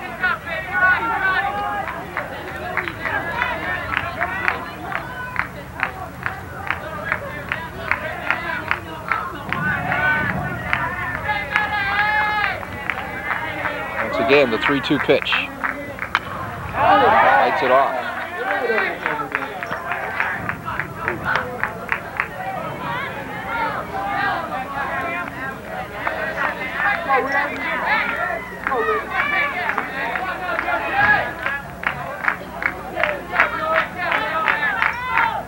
Mianowski looking right back up the middle. See his teammate Tom Bottleson down at second, but gets fooled on the curveball. I think he was guessing fastball on that one, Ed, and yeah, he just couldn't react. So it's the 10th strikeout, but in the inning, the Wildcats come up with a run on a base hit. They leave a runner, and we go to the bottom of the 5th. 2-1, Western on top. Even with all the walks and everything, the game's moving along pretty quick. In the first 4 innings. All right, so we've got a new pitcher as Bob Kristoff and Joey Ponton switch positions. Kristoff moves in from center field. Ponton moves to the outfield. Bobby Kristoff, who is the #1 pitcher on the Western staff with a 4-4 record, a 2.03 earned run average. He went 7 innings earlier this week against Miramar, and Kenny Smith said that he might bring him in tonight, late in the game. They needed to close it out. And here with a 2-1 lead, they're going to make the move to Kristoff and try and seal off the Colonels for their final 3 at-bats. Well, I know there's about 3 or 4 hitters in the Plantation lineup that are happy to see the right-hander come in. They've been batting against the lefty, and even if they hit the ball against the lefty, they'd like to see a righty more than a lefty because they don't see as many lefties. And left-handers always seem to have the advantage because the righties don't see a lot of them, and the lefties in high school seem to have a big problem with them. So I know that Reardon and Fisher are glad to see the right-hander in there, and Love, the leadoff hitter. So they got a little psychological boost seeing a right-hander come in. Even though he is their ace pitcher, they see the ball a lot better off the righty. So Jason Donahue, the shortstop and #9 man in the order, will begin things here in the bottom of the 5th. Sacrificed in the 3rd inning. Started the day hitting 154. So we'll see how Bobby Kristoff has loosened up. Ed, maybe you can run by the rule that was instituted this year as far as the number of pitches or number of innings that a pitcher can go during a week's time or a certain period of time in high school ball. Well, I know the interpretation now. The way it's written doesn't, it's kind of ambiguous the way it's written. There's a nice shot. Fly ball, and Ponton racing back. What a nice Great catch. Well, Joey Ponton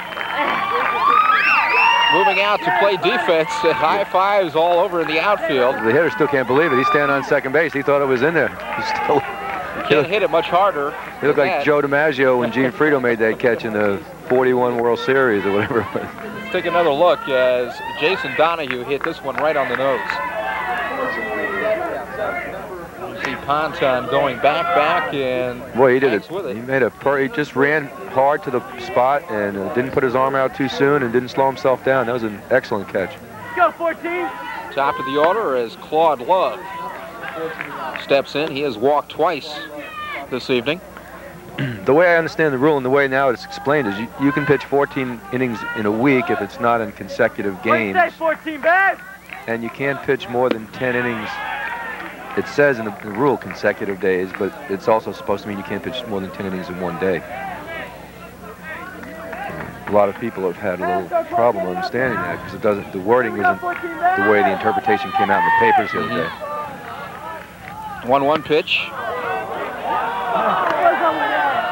Claude backs out of there. It's good intent, though. The intent's to keep coaches from throwing the pitchers too much and hurting their arms at this age.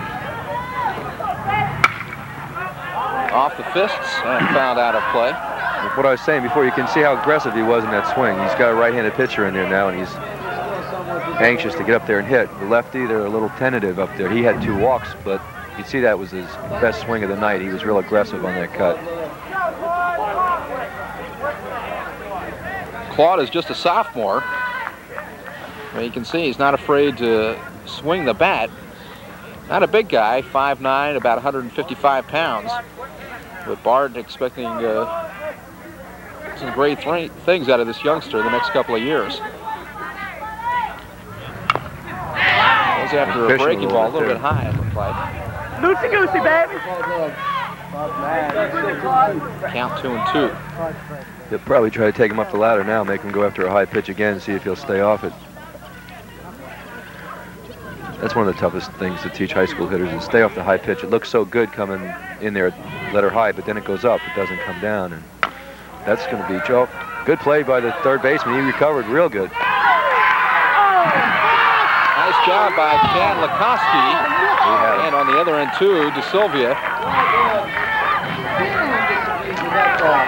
Claude Love retired 5-3 for the second out. Okay, and the slide's going to slow him down a little bit. Great play by the third baseman just to get to the ball, then get up that quick with a quick runner. Might have had a chance if he ran through the bag. Slide hurt him on that. That's something you really see more at the high school level. I think as the kids get older, you can break them of that habit. You know, the guys who have a tendency to do it. So anxious to get there, and they want to slide. The only time you want to slide is if you know that you can see the throw is going to be away from the first baseman, and you can avoid a tag if he's coming off the bag. But it really slows you down to slide. The 1-ball pitch to Brad Sheets. He tries it down the line. Likoski knocks it down. Recovers. Third baseman with 2 good plays. So 3 excellent defensive plays here in the bottom of the 5th inning. And the Wildcats go to the 6th. The only time you might want to slide is a good dusty field. You can't see the baseman. That we don't have tonight. 2-1, Western. We'll be right back.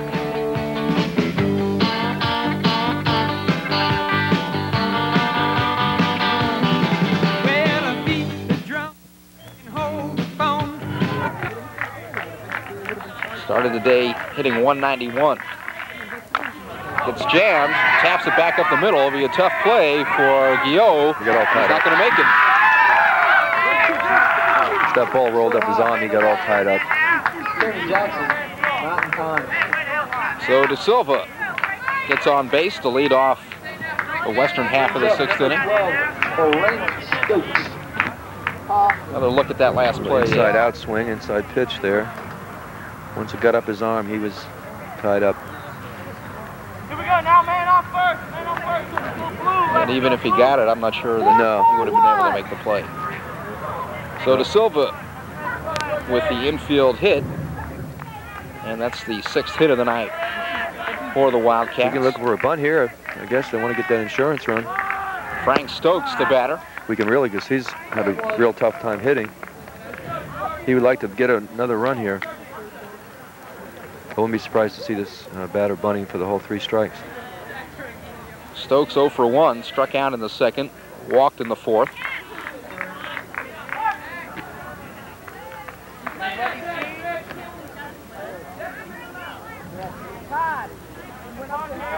Once again, Stokes doesn't get a lot of at-bats, usually plays the field, but has somebody DH for him. Takes a call strike.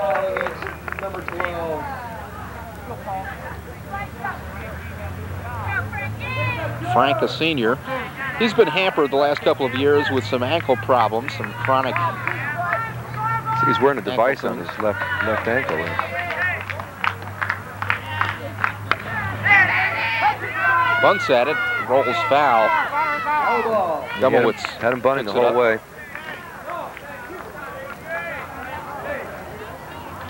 And the count goes to 2 strikes.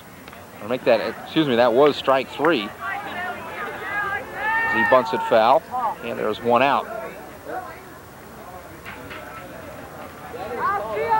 The number 9 man in the order, Jim Iacoboni, the second baseman.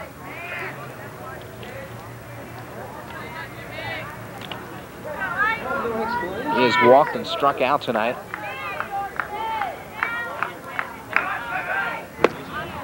Mianowski's curveball just outside.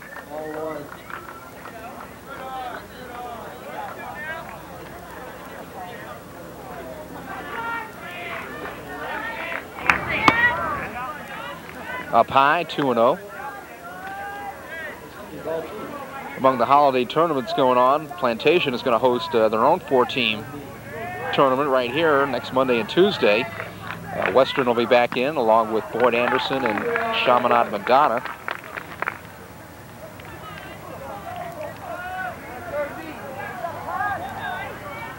A couple of teams from the county going over to that big Sarasota Invitational, Ed. That's a Sarasota ranked number 1 in the state in 4A, and I guess last year they were the mythical national high school champions. They're ranked number 1 in the nation right now. In fact, the high school rankings came out today, and we were ranked 15th. All right, well, congratulations.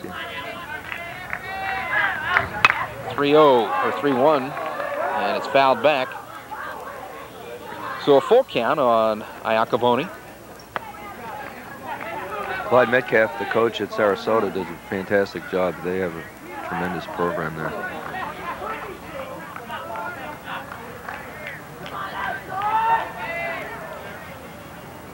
I know a number 15 ranking and 50 cents still gets you a cup of coffee, right. But what does that do? It's got to really be a boost for the team, for confidence, and as everybody was excited in school, the principal and everyone was happy. We realize it's just a nice compliment.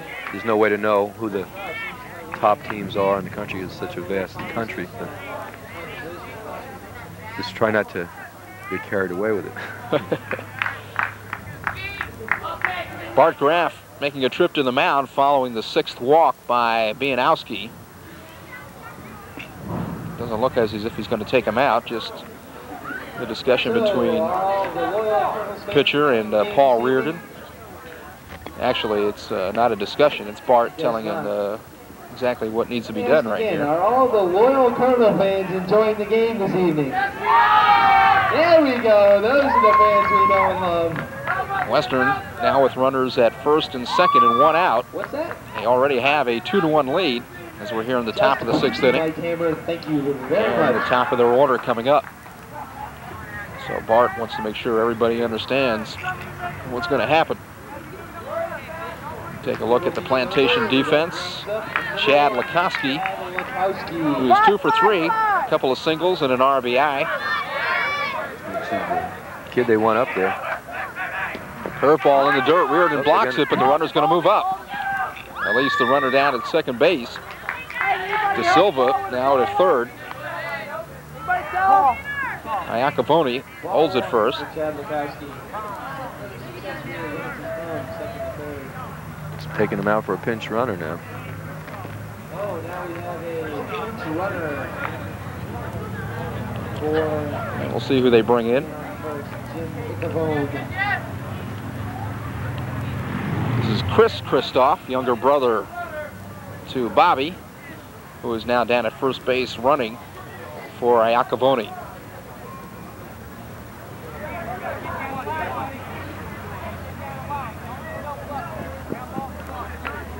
So everybody waiting around as the younger Christoph stretches it out, takes a little bit of runs over down at first base, and it appears that he's ready. So Mianowski will go back to work with a 1-ball count on Lukoski. Runners at first and third and 1 away. First and third situation again, and you got a one-run ball game. They're ahead, so they got nothing to lose on it. Although they want to get this kid to hit. The leadoff hitter's been the best contact hitter.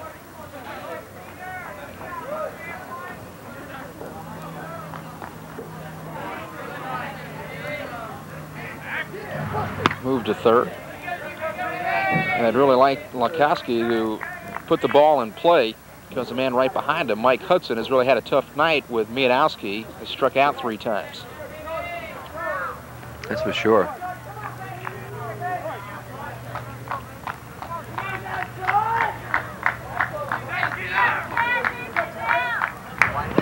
Good play by the catcher right there. Once again, the breaking ball in the dirt.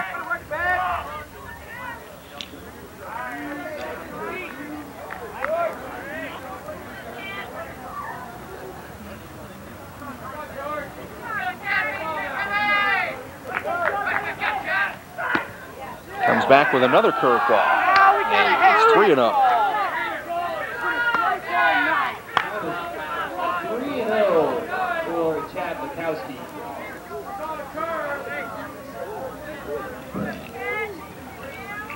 So Mianowski just 1 pitch away from loading him up. Comes back with the fastball. Gets it across. Okay, we might get something going here. First and third, 3-1 count, and good contact hitter. Bart Graff yelling to the infield, saying, look for the double play, get the double play. Right back up the middle. Donahue to Gio. Got it. And back to first base and Fisher. So nicely done by the Colonels. A 6-4-3 double play, getting Mianowski and the rest of the club out of a jam here in the top of the 6th inning. So for the Wildcats, no runs on a base hit, no errors, 1 man left, and we go to the bottom of the 6th. 2-1, Western. Well, beat the drum and hold the phone. The sun came out today. We're born again. St. Thomas coach Ed Waters, and got a good ball game going between the Colonels and the Western Wildcats. We got to look at Bobby Christoph, who came in relief of Joey Ponton last inning, with the Colonels holding or trailing by the score of 2-1, and they're going to have their big guns coming up here, Ed. And as you mentioned last inning, these guys may be better off with the big right-hander in there instead of going against the left-hander Ponton. I know, being a left-hander myself, I remember in high school dreading left-handed pitchers being in there because you just didn't know. You didn't see them see him that often. Your turn, Paul. Come on, Paul. Paul Reardon is grounded out and struck out. And the big catcher will start things off. Started the day hitting .296. That's a good-looking ball player. Come on, fish. One of his big defensive plays of the year came in the win over Taravella. Spartans got the leadoff man on, sent him, and Reardon came out, gunned him down, and besides helping to stop an early threat, big lift, went on to beat So Reardon steps in against Christoph. See what happens. Goes after the first pitch, and moves to the left field. Can't get it. He's going to go for 2. This might be a mistake. Ooh. He's in there. Oh, my. Because the ball was there. Every morning, Wally Bonfield rises just before the sun. Every morning, that is, since 1927, when he opened Bonfield Service Station. He's built his reputation by taking care of his customers, but along the way, he's taken care of himself. Wally buys U.S. savings bonds, the safe, reliable way to plan for retirement. A lot's changed over the years. Luckily, there's one thing he can count on: U.S. savings bonds. To find out more, call 1-800-US bonds. Nice throw. WCCB right TV 19. Oh, he's in there. He was safe. I think he was in there. So a good call by Harry Arises, the base path umpire, and a leadoff double by Paul Reardon here in the bottom of the 6th inning. Now, the only thing that might do is take the bat out of the hands of the next hitter here, Fisher. If he, even though he's the go-ahead run, they got base open. This kid's a dangerous hitter. We've got a pinch runner for Reardon, and we'll try to pick him up. wasn't able to see his number as he went out to the field. He might get an unintentional intentional walk here. I don't think they want to give him anything good to hit. In fact, if they get ahead in the count, they'll probably put him on first base. Fisher had a double in deep center field his last time up, 1 for 2. These days, a lot of drug deals take place in luck. Fastball up high, 2-0. I don't think he's going to give him anything to hit here. He might even put him on the base. It's you. This is a kid you don't want to beat you. He's a real threat up there.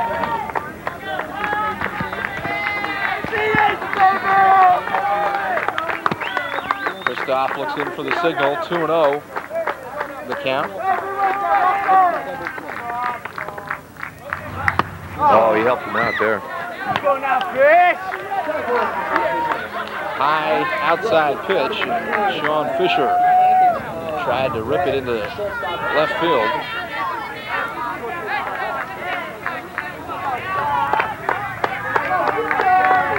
Two balls, 1 strikes. Nobody out. Runner at second. Bottom of the 6th inning. Oh, the Western dugout thought they had a strike. It's now 3-1.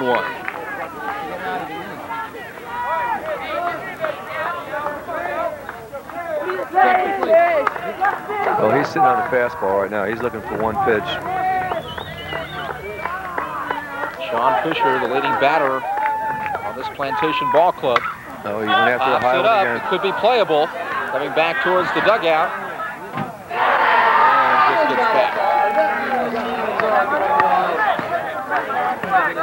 And all the local auto shop embodiment coming back to take a look at the car that just got hit. I saw one of them giving cards out in the stands last inning, so must be a good night. Count full now, 3-2 to Sean Fisher.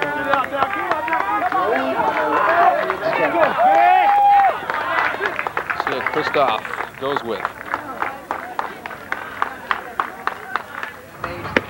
Got him. That's the fastball, outside part of the plate. Fisher goes for it. And it's the first strikeout for Bobby Kristoff. One more time. Got him on the outside corner. Good location. Now Kenny Smith, Western coach, back out on the mound. And some words about how to speak for the pitch to George Mianowski. Kenny knows exactly what he wants to do here, and he's emphasizing that to his pitcher. Again, Kenny's background as a pitcher here is to his advantage.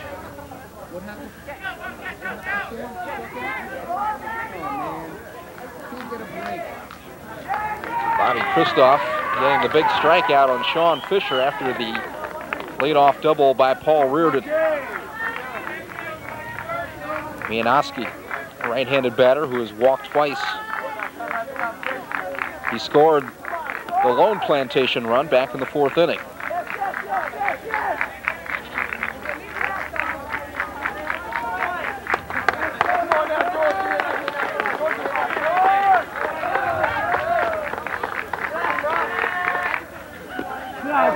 Fastball low and outside.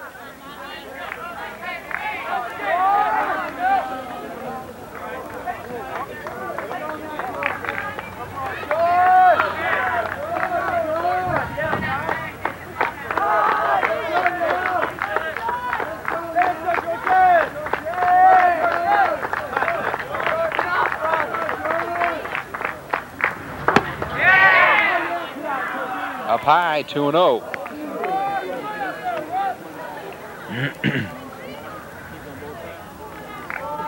On deck batter is Aaron Voracek.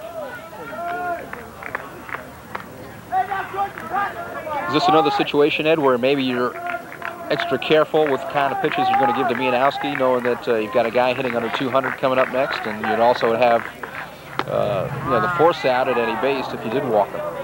That's always in your mind. It hasn't looked like there's going to be any home runs. At least so far, there hasn't been any real home run threats in the game.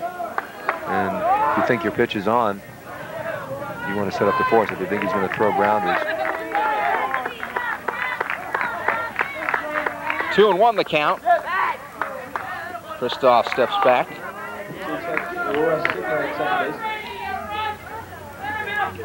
We need our runner at second base to turn around so we can see his number.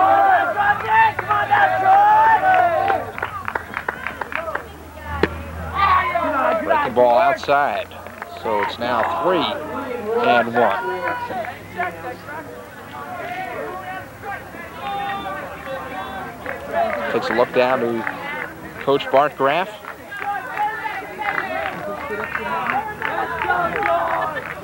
You get a look at Bart down in the third base box. Once again, Kristoff steps back.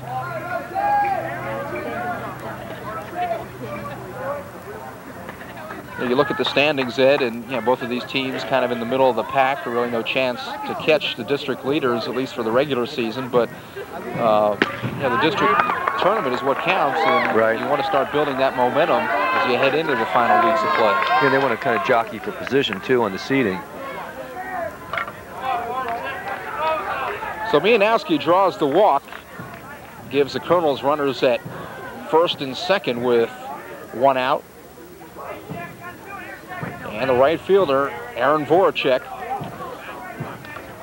So far tonight, Aaron has grounded out, reached on a fielder's choice.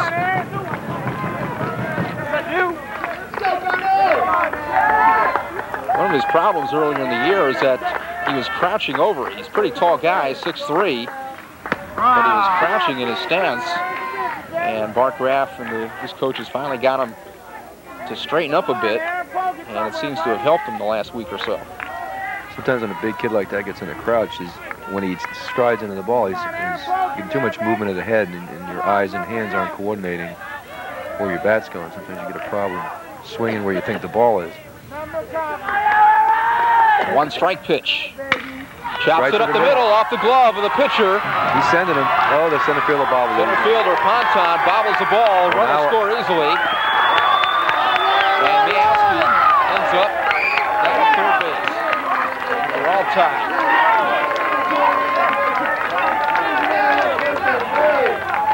Aaron Voracek bounced one back up the middle.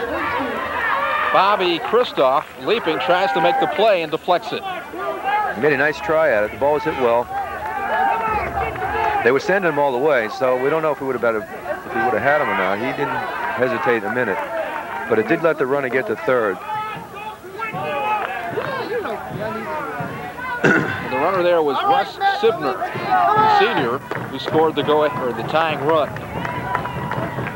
Well, the Colonels still not through here as Matt Malinsky, who drove in the first run, steps in. And Malinsky's the one who hit the ball through on the 3-2 pitch. All they need is a high chopper like that right now, and it'd be hard to double them up, and they'll get that run home. They're playing back for the double play, and they're playing it in. Come on, Matt! Yeah! Outside, a lot of good possibilities here. You got 6th inning, 2-2 game. You got a man on third with less than 2 out. You got a first and third situation.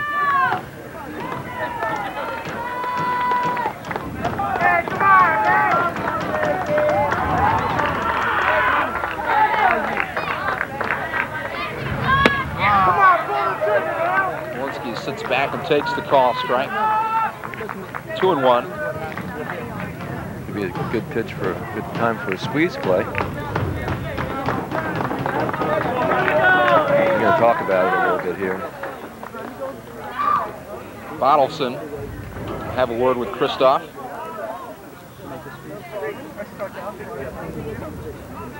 We'll see how much of a gambler Bart Graff is. Does he play it straight and let Malinsky swing away with a chance to drive in another run?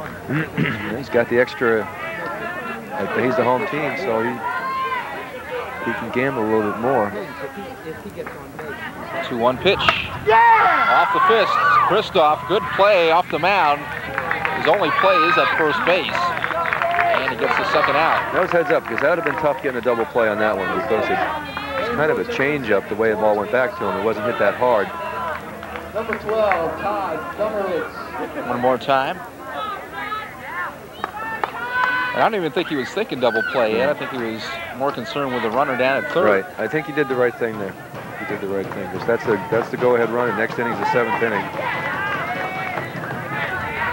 If he had made his mind up beforehand that he was going for 2 and he had made the communication with his infielders and didn't even think about it, maybe he would have had it. But that was a tough decision. Todd Gumowitz swings and has the bat come flying right out of his hands. Gumowitz struck out. Actually struck out twice. And bat went flying towards the backside.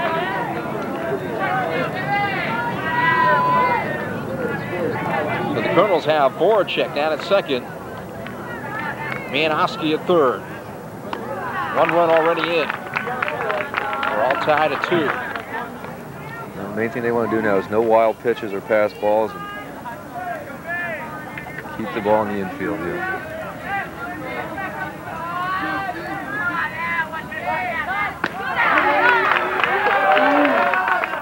Curveball gets away from him. 2-1.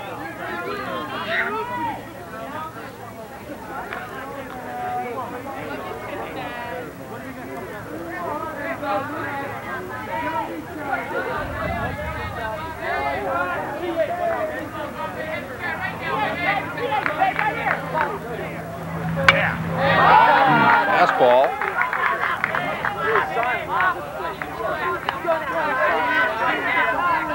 So Kristoff has come back to even the count at 2-2.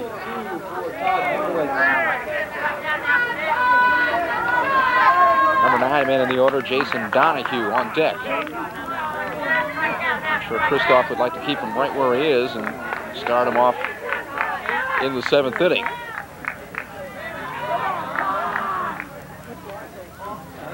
Another timeout called by Bottleson. Bart Graff goes over to talk to his pitcher, George Mianowski. Potential go-ahead run for the Colonels.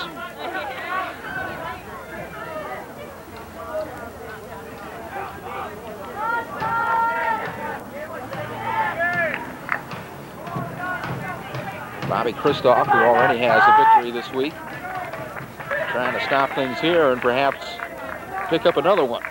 Look at this.